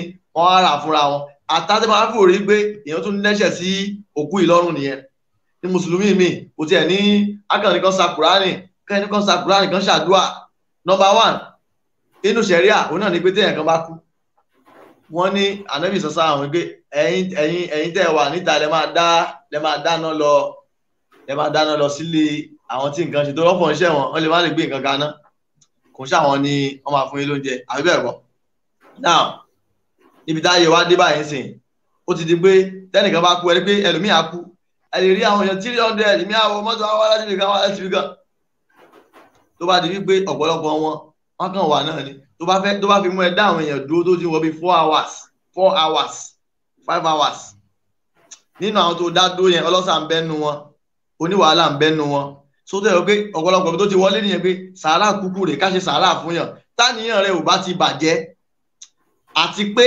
tí nǹkan tó bá tún máa tẹ̀lé kò yẹ pé ẹlòmíì kan sọ sàárà lásán ni wàhálà sàárà kan ló ń ṣe ó ṣe ìranù ni so irú nǹkan bẹ́ẹ̀ yẹn ibi tí sàárà ti wọlé nìyẹn o kò sí oúnjẹ tó lè fi ṣe ó yá ẹ lè wá ra Quran àwọn èèyàn kódà àwọn kan wà torí pé kó máa má kọjá àyè yìí wọn wá ní ṣe nǹkan tí yẹ pé wọ́n lè ṣe raw food kan pààkì fáwọn èèyàn kan fún wọn torí wọ́n ti mọ̀ pé táwọn èèyàn ibi tó jẹ bá ti wà ìrònú máa ń sá kúrò ńbẹ̀ pàápàá jùlọ oúnjẹ tí máa wà ńbẹ̀ wọ́n á ní òkè o àwọn fẹ́ ṣàdúà wọ́n pèpè àdúà wọ́n wá gba sound system yẹn wọ́n á gbà nítorí wípé èrò ti pọ̀ ńbẹ̀ àbí bẹ́ẹ̀ kọ́ káwọn èèyàn lè gbọ́ ohun tí àwọn àbá ń sọ sound system yẹn wọ́n padà máa fi play máa fi jó ni at the end of the day that's pé ìyẹn wọ́n padà wà káà wọ́n padà wọnú major sin so reason tó wà ńbẹ̀ gangan nìyẹn pé à ń sin òkú sínsìn òkú yẹn òun ló wà Islamic kò wà ìyẹn kò sí controversial kìíní kankan bẹ̀ ṣùgbọ́n culture àwọn bàbá wa wọ́n máa ń ṣe òkú wọ́n máa ń celebrate wọ́n máa ń ṣàjọyọ̀ tó kú bá ti kú ni culture yìí dẹ̀ rí Islam ò wà láwẹ̀ how do we balance between the town and gown báwo la ṣe fẹ́ ṣe láàrin méjèèjì àwọn tá a jẹ́ mùsùlùmí òun náà ni wípé. Salaam alaikum kẹ́ ẹ tó mẹ́nuba bí tẹ́ ẹ mẹ́nuba yẹn mo fẹ́ kẹ́ ẹ fi kọ́kọ́ kún alhamdulilayi pé ẹ ti jẹ́ kó yé wa nílẹ̀ Yorùbá máa ń ṣe òkú wọn kì í sin òkú ṣùgbọ́n ọ̀pọ̀lọpọ̀ ọ̀nà tí Yorùbá fi ń bá ṣe láyé àtijọ́ náà àtàyè sìn àwọn èèyàn abuse ẹ̀ káwá gbọ́njẹ ẹ má bá mi mẹ́nu débẹ̀ ibi tẹ̀lé náà ni òun kí ìyá yẹn wá gbọ́njẹ ń sìn kó wá kí ìyá yẹn kú rádà kó wá di ijọ́ ọjọ́ kẹjọ kọ́mọ olókùú wá gbọ́njẹ fáwọn èèyàn kí wọ́n jẹun ṣóyé a rí àwọn kan tí wọ́n ń takò ṣe wà ní pé wọ́n ní àìrìn jìnnà láìrí abúkẹ́ ọ̀kẹ́rẹ́ ní àjì tí wọ́n ṣe lọ yìí tèmi lọ yìí Said náà tí wọ́n ṣe lọ tèmi lọ yìí now I was fortunate to meet one Arab tó ṣe pé màmá ẹ̀ kú is an Arab kódà is a police officer I get ní Mecca ni o, is a police officer. Màmá ẹ̀ wá kú, so I'm fortunate to meet that person.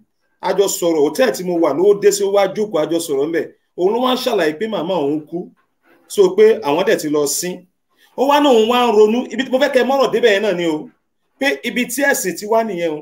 Ó wá náà òun wá ń ronú pé bóun ṣe fẹ́ rí owó, ẹ get. So èmi àtẹntájọ wá dúró, wọ́n ń béèrè lọ́wọ́ ẹ̀ pé kí ló fẹ́ fowó ṣe. Ó ní nínú kọ́ṣà àwọn Mẹ́kà yìí, ó dìdí sọnù, ó nínú kọ́ṣà àwọn táwọn dé bá ní Mẹ́kà yìí ni pé ọmọ olókùú tó kú ẹ̀ bá kú, ó máa pìkì ọjọ́ kan after tí wọ́n bá ti sin òkú tán láti wá pé gbogbo èèyàn á gbọ́únjẹ fún wọn, á dáná fún wọn. I'm talking about the last Saudi talonsin, again the last Hajj talo. So ó ní kọ́ṣọ́ wọn ni, ó ní bó ṣe wà ní pé tó bá ti sin òkú tán ọmọ olókùú máa wá pìkì ọjọ́ kan, ó máa wá dáná fún àwọn èèyàn, á pe àpèjọ, á gbọ́únjẹ fún wọn, wá jẹun, get. So sí èyí tí Yorùbá ń ṣe ní ìjọ mẹ́jọ, tí tó yẹ pé Yorùbá wá abuse, ẹ wá bá mi compare sí àdìsí Jafar tí wọ́n máa ń lò fi tako. Ọ̀rẹ́ tí mo sọ èyí ó dí tẹ̀sìn tí wá gangan ni o. Now, alhamdulillah, traveling is part of education. Also bẹ́ẹ̀. So irú ilé ìtẹ́ sọ yìí, alhamdulillah. Wọ́n nínú àwọn èèyàn tó lè sọ̀rọ̀ táàbọ̀dọ̀ dàpọ̀, àwọn bíi mẹ́ta ni wọ́n. Arìnrìn àjò ń bẹ nú ẹ̀. Tẹ́ bá sọ̀rọ̀ kan tó wá ní wọ́n ṣe Ghana nìyẹn tí ò dẹ̀ débẹ̀ rí, ó ní nǹkan tó lè fi sọ pé ọ̀rẹ́ wọn ò rí bẹ́ẹ̀. So irú tẹ́ sọ yìí, alhamdulillah, pé ẹni yẹn náà sọ fún yín ní báwọn ṣe ń ṣe nínú culture wọn. A dẹ̀ ti sọ̀rọ̀ culture. Kò sọ pé bẹ́sìn Islam ṣe, alhamdulillah, kò sọ fún yín pé bẹ́sìn Islam ṣe mú wá nìyẹn. Culture ló sọ, you are talking scholarly. Now, ó ṣe wá rí yẹn sìn, it's amutọ̀ in any way, kò bá jẹ́ pé ẹnìkan kú o, kò bá jẹ́ pé ẹ bímọ o, kò bá jẹ́ anything, feeding people kò wà ó ní base nínú Islam. Kákọ́ fún àwọn èèyàn ló ń jẹ náà, kì í ṣe nǹkan haram. Kò bá jẹ́ pé èèyàn kú o, kò bá jẹ́ pé èèyàn ò kú o, Ọlọ́run ò fi táìmù sí pé ẹ̀bẹ̀ ìtì àmùtẹ́fẹ́ ṣe máa fáwọn èèyàn ló jẹ́ pé yàtọ̀ sí àsìkò tí èèyàn bá kú, Ọlọ́run ò sọ bẹ́ẹ̀, Ànábì ò dẹ̀ sọ bẹ́ẹ̀. So Ọlọ́run sọ pé Suratul Insan, wà ìtì ìmúnàtọ̀ àm, Ọlọ́run ròyìn àwọn sàábé, wà ìtì ìmúnàtọ̀ àm ala hubbihi miskina, ó ní àwọn èyí wọ́n á máa fún àwọn èèyàn oúnjẹ táwọn náà nífẹ̀ẹ́ sí. Miskin, àwọn aláìní, wáyẹ̀ tí ìmọ̀ wà síra, àwọn the orphans, àwọn tí wọ́n rí nǹkan, tí wọ́n níbi gan, tí wọ́n ní gbọ́kànlé, wọ́n wá fún wọn lóúnjẹ. Tọ́lọ́run include wọn sínú àyà ẹni, Ọlọ́run ròyìn wọn ní o. Tọ́ wá fún wọn tán wá sọ pé innama nut'imukum liwajhi illahi la nuridu minkum jaza'an wala shukuran. So we are feeding you for the sake of Allah. We only feed you for the sake of Allah. We need not from you thank you, no appreciation. Fẹ́ kẹ́ sọ pé ẹ ṣeun, à ń fún yín lóúnjẹ torí tọ́lọ́run. Ó wá sọ pé inna nakhafu min rabbina yawman abusan qamtarira. À ń bẹ̀rù kí là ń bẹ̀rù tá a fi ń fún yín lóúnjẹ yìí. À ń bẹ̀rù ọjọ́ ìbílẹ̀ kìyàmọ̀, ọjọ́ tí gbogbo nǹkan ó dàrú, òun náà là ń bẹ̀rù. Ọlọ́run wá ní fawaqahumullahu shahra zalikal yawm. Látara kí wọ́n fáwọn èèyàn lóúnjẹ yẹn, waqahumullahu. Ọlọ́run wá ní òun fi ṣọ́ ẹ̀ṣọ́ wọn. Allah prevent them from the evil of that day. Walaqahum nadiratan wa surura. Òun wá mú wọn pàdé, Allah make them to encounter happiness and joy, everlasting one. Ó wá ní wa jazahum bima sabaru jannatan wa harira. At the end of the day, àjẹ́nà ni ó padà parí sí. Kí ni mo fẹ́ fààyọ́ mbẹ̀? Ká fún yàn lóúnjẹ nínú Islam náà, yàtọ̀ sí pé èèyàn kú èèyàn ò kú. Jáàzà. Nǹkan tó tọ́ ni tá a lè ṣe. Now, ó wá di wípé èèyàn wá kú ń sìn. Bàbá mi kú o, bàbá tèmi náà kú o. Àbáwọn èèyàn ló ń jẹ o. Nítorí wípé kí ni, kódà àwọn àfáà sọ bẹ́ẹ̀. Àwọn àfáà sọ dáadáa. Kódà wọ́n ní odindi ọjọ́ méje yẹn, ẹ máa ṣàdúrà, ẹ máa ṣe sàárà fún ni. Kò lè ṣe fún rẹ̀ mọ́. Àfáà sọ pé ẹ̀yin bá tó ń sọ pé tó ń sọ̀rọ̀ òkú, pé tó máa sin òkú. Al-qabru ba'da al-mawti lil-insan. Ó ní kó wá tariq lil-maqari sani. Ó ní ìzáta wà ládùn náà sí bá dafni. Táwọn èèyàn bá ti ṣẹ́rí padà nígbà tán sin èèyàn tán. Ó ní ruddat ilayhi ruhu lil-badani. Wọ́n ó dá ẹ̀mí padà sára òkú. Ja'ahu munkaru wan nakir. Àwọn màláíkà méjì wà bá. wasfu ma bayna al-wara sha'ir àti mọ iṣẹ́ táwọn màláíkà yìí máa ń ṣe yes alani wọ́n béèrè lọ́wọ́ ẹ̀ wa yuqidani ó dá jòkó wa ba'da ma yakunu yes alani wọ́n béèrè lọ́wọ́ ẹ̀ an rabbihi wa dinihi saliba wọ́n béèrè lọ́wọ́ ẹ̀sìn nípa Ọlọ́run ọba kí lọ́lọ́run rẹ̀ tààlà nábì rẹ̀ bolo dojúkọ wa nàbí yìí ó wá ní oní yukanra su'al lílà náà ó máa wá repeat question yẹn bí mo rọ wà fi sab'atil ayyam wọ́n ní inú tó gbà wá àdìsí tán gbà wá lórí ẹ̀ ni pé 7 days ní àwọn màláíkà yẹn wọ́n fi máa para ó wá ní torí ẹ̀ ló fi ó ní lizalika nítorí ẹ̀ ni wọ́n ṣe pa á láṣẹ pé kí ni o ká máa ṣe sàárà àti àdúrà fókù yẹn so tá bá ṣe sàárà àtòkù yóò bá torí pé àdìsí Ànábì sọ wípé tí ọmọ yẹn bá kú nǹkan tó á ní wàá mọ̀lẹ́ ìlànà salas asọ́ra kó tó jà àlùwalá sọ́la yẹ́dì òun lá òbí lèmọ̀ kírọ̀ àdúrà tá a bá ń tọrọ fún àdúrà àforíjì tá a bá ń tọrọ yìí máa ń bá òkú eléyìí kò wà dáútébù tá a bá ṣe sàárà gẹ́gẹ́ bẹ́ẹ̀ nìyẹn ṣe yẹn nǹkan tó lè mú sàárà yẹn má dà ní wípé tí àníyàn tó ṣe sàárà yẹn bá ti bàjẹ́ àyàfi tá àníyàn yẹn bá ti bàjẹ́ lókù but tí àníyàn nìyẹn ò bá ti bàjẹ́ tí ò yẹ pé àníyàn pé òun fẹ́ ṣe patí ni òun fẹ́ ṣe but tó bá di wípé mo fẹ́ ṣe sàárà ni kò sí lẹ́ǹtì tó lè bá ṣe sàárà ṣùgbọ́n sàárà tó wá lòun ṣe táwọn èèyàn wá mutí tó lọ ń ra ọtí àti ìrígbẹ́ ni ń tanra ẹ̀jẹ̀ ni sàárà kọ́ ni ìwọ ló lọ gbé páàkì ọtí wọlé fáwọn èèyàn sàárà kọ́ ni so bí ilẹ̀ Yorùbá tá a ṣe wà yìí fún táwọn bàbá wa ń ṣe yẹn tẹ́lẹ̀tẹ́lẹ̀ yẹn àwa chẹ́ẹ̀kì ẹ̀ wọ́n máa ń fáwọn èèyàn lóúnjẹ àbí àwa fẹ́ fáwọn èèyàn lóúnjẹ bóyá òkú yìí gan bóyá sàárà tó ṣe gan òtó lórílẹ̀ ayé àwa forúkọ ẹ̀ ṣe nǹkan wọ́n forúkọ èèyàn ṣe hajj wọ́n forúkọ èèyàn ṣe ìbádà wọ́n forúkọ àwọn ṣe dáadáa tó bá fún un lówó tó bá ṣe fún àwọn èèyàn lóúnjẹ lórúkọ bàbá yín àbí ìyá yín tó lọ àbẹ́ni yín tó lọ ládàá ó sì máa lọ wá gbogbo tá a náà yóò màálù dápa yóò àpá torí kárí ni kódà wọn kan ò ní pa ní inú ilé gan wọn lọ pa láti ibì kan kí kárí ni wọn káwọn èèyàn má dàbí pé wọn ṣe kárí ni wọn wá ṣe gbogbo ẹ̀ wọn sì pákéjì ẹ̀ wọn méjì ọ̀pọ̀ wọn fún gbogbo èèyàn torí pé oúnjẹ patí ànábì inú oúnjẹ tọ́lọ́run kórìíra oúnjẹ patí ni kí ló fà á tó fi rí bẹ́ẹ̀ oúnjẹ patí àwọn ọ̀rẹ́ Ọlọ́run kọ́ lẹ̀ máa ń fún àwọn ọ̀rẹ́ Ọlọ́run kọ́ lẹ̀ máa ń fún àwọn ò làwọn ọ̀rẹ́ Ọlọ́run àwọn fúkọ̀rà àwọn olòṣì àwọn tí nǹkan ò tó fún yẹn tó wọ aṣọ tí ò dá tó wà tátàdì oúnjẹ patí àwọn tẹ́ kẹran mẹ́wàá síwájú àwọn tán nílé jẹ gangan tẹ́bi òpa lẹ̀ máa ń fún oúnjẹ patí ó máa wà selective máa wà segregative kẹ ẹ ní fún gbogbo èèyàn àtẹ̀bá fẹ́ fún àwọn èèyàn ń sìn àwọn kan wà ẹ̀kọ́ ẹran àwọn oúnjẹ tó lọ́lá jù àwọn ẹni gidi àwọn olówó lẹ máa kó síwájú wọn àwọn tó nídìí oúnjẹ yẹn gangan tí ẹ kéèyàn torí wọn dáná táwọn oúnjẹ jẹ wọn ní fún wọn lóúnjẹ àbí kan fún wọn lọ́kọ́ lọ́wọ́ kò sẹ́ràn o nítorí jẹ́ sí pé oúnjẹ patí òun ṣe oúnjẹ tó lálùbáríkà nìyẹn ṣùgbọ́n tó bá fẹ́ jẹ́ sí pé sàárà ni wọ́n fẹ́ ṣe ò ṣe patí ọ̀tọ̀ lẹ́ni ṣe sàárà ọ̀tọ̀ lẹ́ni ṣe patí ó rí wípé àníyàn ló máa wá differentiate ẹ láàrin ẹni tó ṣe sàárà àti ẹni ṣe patí gbogbo tí mo náà yóò torí Ọlọ́run ni so tẹ́nìkan máa criticize ẹ bẹ́ẹ̀ náà kàwá bẹ́ẹ̀ náà rọ̀bì láàrin wa àtọ́lọ́wọ́ bá rẹ yóò mọ̀ pé sàárà ló dàníyàn so wàyí náà mọ̀ ní kú lè múrí yín mọ̀ náà wà gbogbo tọ́mọ yẹn bá sì dàníyàn lọ́lọ́run ṣe kí ni o lọ́lọ́run fi san lẹ́san so wallahu alam. Alhamdulillah rabbil alamin. Now another aspect tí mo fẹ́ ká farabalẹ̀ wò dáadáa so kábà máa kọ́wọn Yorùbá máa ṣì wá gbọ́ ẹ mọ̀ normally tó bá máa tọ́ra wa máa tọ́ra wa nobody is an island of knowledge bẹ́ẹ̀ni ṣe get me ustaz so a lè sọ̀rọ̀ kan lónìí ká right and we may say something today tó dẹ̀ pé dẹ̀ ní right but whenever we see anybody that correct us yes a gbọ́dọ̀ gba correction gẹ́gẹ́ bí ẹlẹ́kọ̀ọ́ ṣe get now ibi tí mo fẹ́ ká bójú wò nísìn culture tá bá sọ̀rọ̀ culture ìṣesí tradition àṣà it always ẹ má ká tọ́ra wa àfi tá bá fẹ́ tọ́ra là ń tọ́ra wa it always leads to beliefs and mights. Yes, culture always leads to beliefs and mights. So mo wá fẹ́ sọ̀rọ̀ lórí the beliefs and mights of Yoruba culture. Ṣé get? Fẹ́ sọ̀rọ̀ lórí belief and mights of Yoruba culture. Now, lára àṣà on belief on bàbá wa ní Yorùbá tẹ́lẹ̀ ni pé wọ́n ní ọmọdé ò gbọ́dọ̀ jókòó sí ẹnu náà tó bá ń jẹun. Wọ́n ní kó má jókòó sẹ́nu náà tó bá ń jẹun pé tó bá ń jẹun lẹ́nu náà yẹn kò ní yó. wọ́n ní kò ní yó.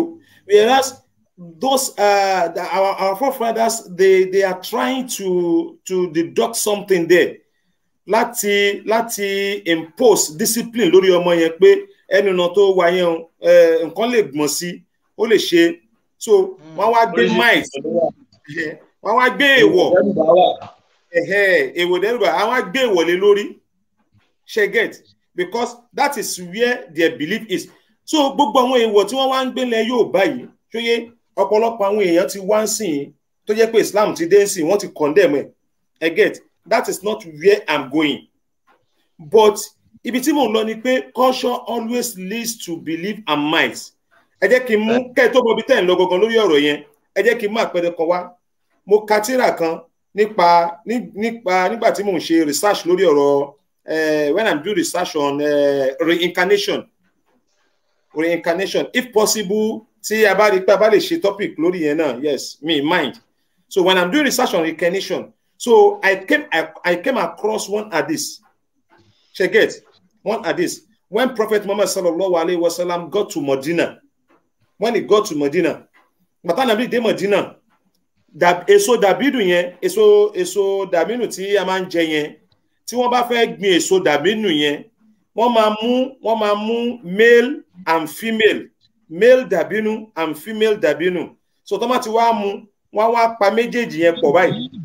So bá ti wá papọ̀ tán, wọ́n wá fi okùn kan so, tó bá ti fi okùn kan so, wọ́n wá kí méjèèjì yẹn bọnú ilẹ̀, because their own belief and might is that àwọn méjèèjì tó wọ́n mú yẹn, they will copulate. Ọkùnrin àti obìnrin ni wọ́n máa copulate, wọ́n máa ti copulate, wọ́n wá bímọ, ọmọ wọn tó máa bí yẹn ló máa jẹ́ èso tó máa jáde. So when the Prophet sallallahu alaihi wasallam got to Medina, the Prophet stopped them because of the belief that Ànábì ń gbé bọ̀ níbi tó ti ń bọ̀ tiẹ̀. Ṣé again, Ànábì dá wọn dúró. Ànábì wá ní nínú tírà yẹn bó ṣe quote ẹni mo quote wọn ni o. Ànábì wá ní ẹ má ṣe báyìí mọ́ pé Ọlọ́run ẹ bá mi quote statement yẹn ustaz. Ànábì sọ pé Ọlọ́run ló máa mú èso. Ustaz wa ti lọ. Allah Akbar. So kọtí try to say Ànábì wá sọ fún àwọn ènìyàn pé Ọlọ́run ló máa ń mú èso jáde láti inú ilẹ̀, pé wọ́n need láti mú èso méjì láti join ẹ̀ papọ̀. Wọ́n ní láti mú èso méjì láti join ẹ̀ papọ̀ mọ́. So pé kọ́ máa join mọ́, pé kọ́kọ́ mẹ́yọ kan péré, just pick only one seed and then ẹ ti bọ́nú ilẹ̀, ó máa jáde now.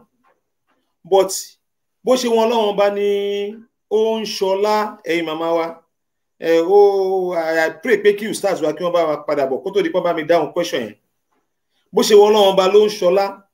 The belief of those people the Prophet met at Medina is that for them to have one seed of dabinu, they have to join male and female dabinu together. So then tie them up, put them under the ground. So it is then it will bear fruits. The Prophet of Islam sallallahu alaihi wasallam now stopped them. He said they should not do it like that. Ọlọ́run ló ń ṣe èso pé just they should pick only one seed and then plant it, then it will come out. But to the surprise of the Prophet sallallahu alaihi wasallam, mama wa, to the surprise of the Prophet, bánábì ṣe wá kọ́ àwọn ará Mọ̀dínà yẹn, bánábì ṣe kọ́ wọn pé kí wọ́n gbin dàbínù yẹn, wọ́n wá gbìn yíyà tí wọ́n gbìn bí Ànábì ṣe ní kí wọ́n gbìn yẹn, èso dàbínù kan ò jáde níyà yẹn. Èso dàbínù, one seed of dàbínù, wọ́n rí harvest. Wọ́n rí harvest níyà yẹn. Wọ́n wá padà lọ bá òjíṣẹ́ ńlá sallallahu alaihi wasallam. Wọ́n wá padà lọ bá òjíṣẹ́ ńlá. Wọ́n máa ṣàlàyé fún Ànábì pé ìrẹ́ Ànábì bó ṣe ní ká gbìn èso la ṣe gbìn, kò sí èso kan tó jáde. Ànábì wá ní kò sí èso kan tó jáde. Okay, if that should be the case, wá gbọ́ nǹkan tí òjíṣẹ́ ńlá wá sọ fún wọn ni. Ànábì ní definitely your culture has leads to your belief and the might.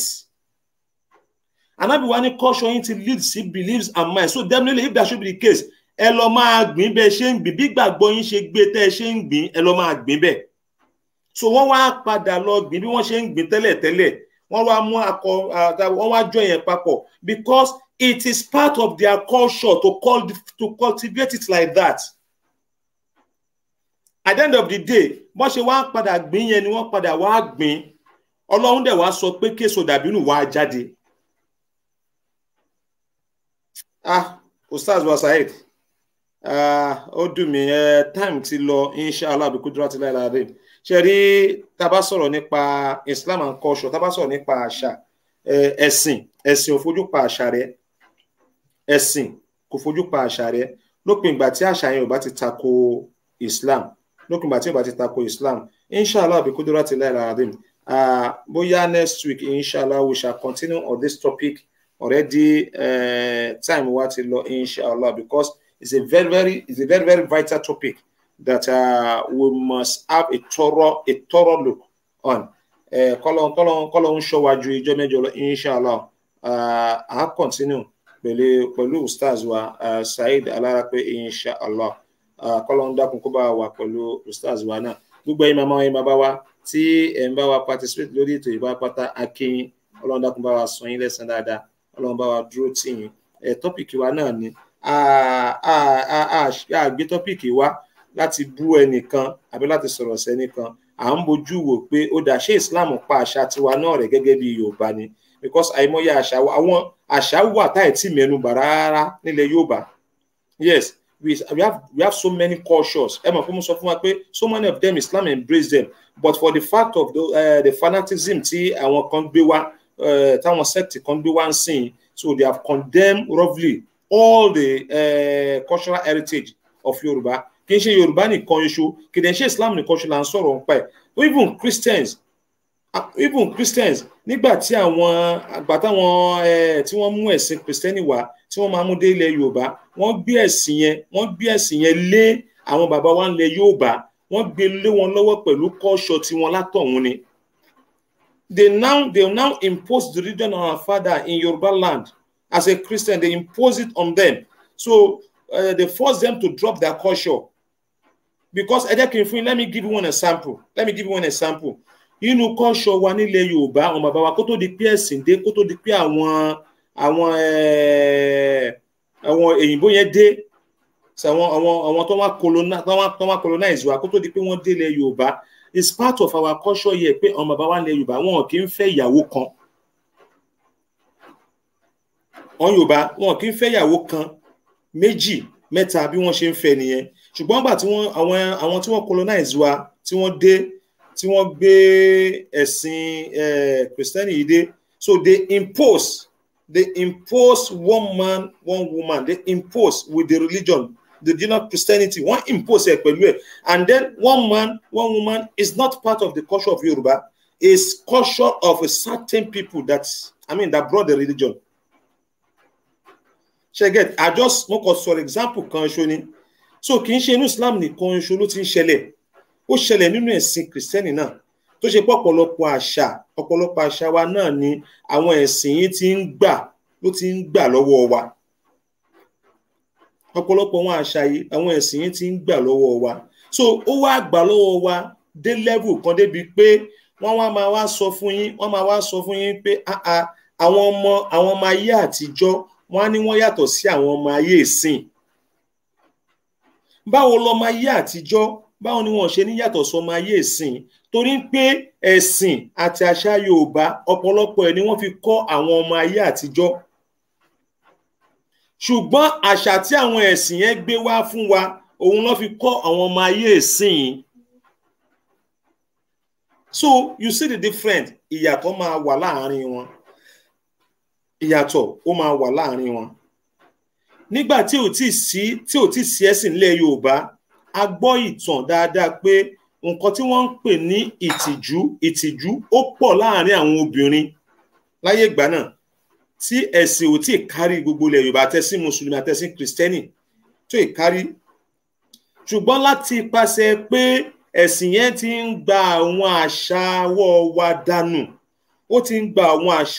wa dànù òun ló wá fà débi pé tẹ́ fi ń rí pé ìtìjú kò wá sí tìjú láàrin àtọkùnrin àtobìnrin mọ́ ń sìn pàápàá jùlọ nílẹ̀ Yorùbá dẹ̀ jẹ́ ìjọ kan tó ṣe pé wọ́n tìjú nínú ìjọ lágbàáyé Yorùbá ní tìjú gan wọ́n ní tìjú gan ṣùgbọ́n Yorùbá tá wá ń sọ nísìnyí ẹ jẹ́ ká wo nǹkan tó ń ṣẹlẹ̀ láàrin àwọn ọmọ wa ń sìn ẹ wo inshallah bí kúndúrà ti lára àbín we shall continue with this topic inshallah next week inshallah kọ́lọ́n dàgbò kó dúró ti ẹnì kọ̀ọ̀kan wa brother wa MKO ọlọ́run bá dúró ti ẹ lọ́ọ́ máa fi ń sílẹ̀ o ọlọ́run nàbí lọ́dọ̀ ọlọ́run la ilaha illallah alájí wa Muqtada adébùlẹ̀ ọlọ́run bá dúró ti máa fi ń sílẹ̀ alájí wa Shida ọlọ́run bá dúró ti máa fi ń sílẹ̀ gbogbo all the brain behind the Nasfat radio program we really appreciate you we say a big thank you to you. May Almighty Allah continue to bless all of you, inshallah.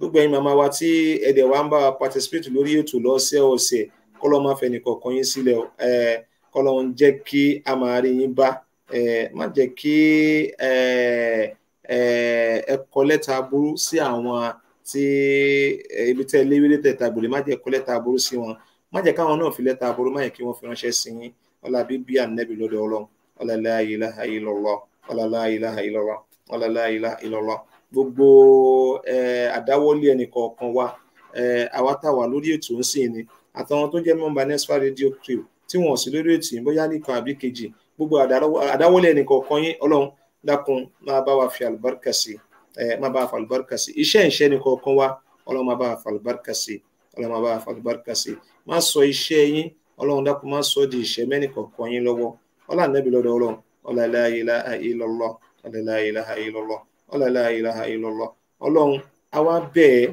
Ọlọ́run á bẹ́ẹ̀ ojú ọ̀nà Islam tó fi wálé Ọlọ́run àti mọ̀nà náà Ọlọ́run dákun má padà wá ṣì wà lọ́nà kó lọ́nà Islam Ọlọ́run má padà wá ṣì wà lọ́nà ọlá bíbí Ànábì lọ́dọ̀ Ọlọ́run ọlá la ilaha illallah bí a kì bismillahir rahmanir rahim bismillahir rahmanir rahim ká tó máa lọ inshallah Tajud night wa ẹ jẹ́ ká pàdé ní Tajud night inshallah ní alẹ́ òní ní 12:30 Eastern time, 11:30 Central time, 8:30, 5:30 Pacific time, and 5:30 also Nigeria time inshallah. Ẹ jẹ́ ká pàdé òun náà ni wọ́n stroll ní ojú kiri wọn àkànṣe àdúrà wà ẹ jẹ́ ká pàdé ká tún prayer wa tí à ń bá bọ̀ ẹ má bínú pé a lè continue prayer yẹn fún bí 2 days now Sunday tó Friday tó kọjá àti Sunday a lè ṣe àdúrà yẹn we just stop the prayer ẹ dákun for the purpose of honouring our Imam Isa Ayatollah adádúrà yẹn dúró láti ọ̀nà Imam wa Isa Ayatollah ni torí pé ẹ̀yin màmá wa ti gbóhùn wọn ti pẹ́ nínú ètò so la ṣe yọ̀ǹdálẹ̀ fún wọn pé àwọn ni kí wọ́n bá ṣe àdúrà ní ìjọ Friday tó lọ àti Sunday asalatu askar wa la ṣe yọ̀ǹdálẹ̀ fún wọn inshallah so pẹ̀lú gbọ́lọ́ ọ̀la we shall continue the prayer the special prayer tí à ń ṣe lọ pẹ̀lú gbọ́lọ́ a continue so ẹ jẹ́ ká pàdé lọ́la kí a lè tún jọ jàǹfààní ara wa ká lè tún jọ bẹ Ọlọ́run lórí àlámọ̀rí ẹnì kọ̀ọ̀kan wa àdúrà ló ń gbà ó wàláhì agbára kọ́ ẹni tó bá ń sọ pé àdúrà ò kì í gbà ẹ sọ fún pé kẹ́ni yẹn máa gbé orí ẹ̀ lẹ̀ káwọn èèyàn máa wá kí wọ́n máa ṣépè ní kọ̀ọ̀kan kí wọ́n máa ṣépè ní kọ̀ọ̀kan fún wọn ó ṣúọ̀ pé kí wọ́n tó ṣẹ́ ìpè yẹn fún ní di oṣù kan òun náà máa rí lápá ìpè yẹn lára ẹ̀ so nígbà tá a bá ti wá rí irú ìpè bẹ́ẹ̀ tó bá wá ń jà báwo ni a ṣe máa wá nígbàgbọ́ pé àdúrà ò kì í gbà okay Alhaja Amina Salami okay about the Telegram so okay Ibrahim Keo náà àwọn we shall discuss on that inshallah àwọn elétò wọn àmọ́ báyìí máa bá wa ṣe ṣeun àwọn ètò àmọ́ báyìí máa bá wa ṣe lórí Telegram yẹn Ibrahim Keo wọn ti wà wí ẹ̀ kọ́lọ́n dákòókò kọ́lọ́n fún wa ní ìgbàláyè láti tún lè sin Ọlọ́run bá pẹ́pẹ́pẹ́pẹ́pẹ́ gẹ́gẹ́ bá dẹ̀ ṣe máa ń sọ fún wa kí ní ilé kéwú wa pẹ̀lú Ọlọ́run registration ní ṣì ń lọ àti bẹ̀rẹ̀ wọ́n ti ṣí portal láti on the 1st of September and then they are going to close the portal by 21st of this September inshallah so ẹ jẹ́ kí wọ́n ní gbogbo for telegram group Alhaja wa Munira tí òun náà ní Ibrahim Keo ni wọ́n ti send wọ́n ní kẹ́ contact Ibrahim Keo number one want to post síbẹ̀ yẹn inshallah for that telegram. So elékéwu wa registration ń lọ lọ́wọ́ báyìí pẹ̀lú Ọlọ́run tó máa bí 21st of September a máa close portal fún registration. So the date when the class will commence, we shall announce that one sooner.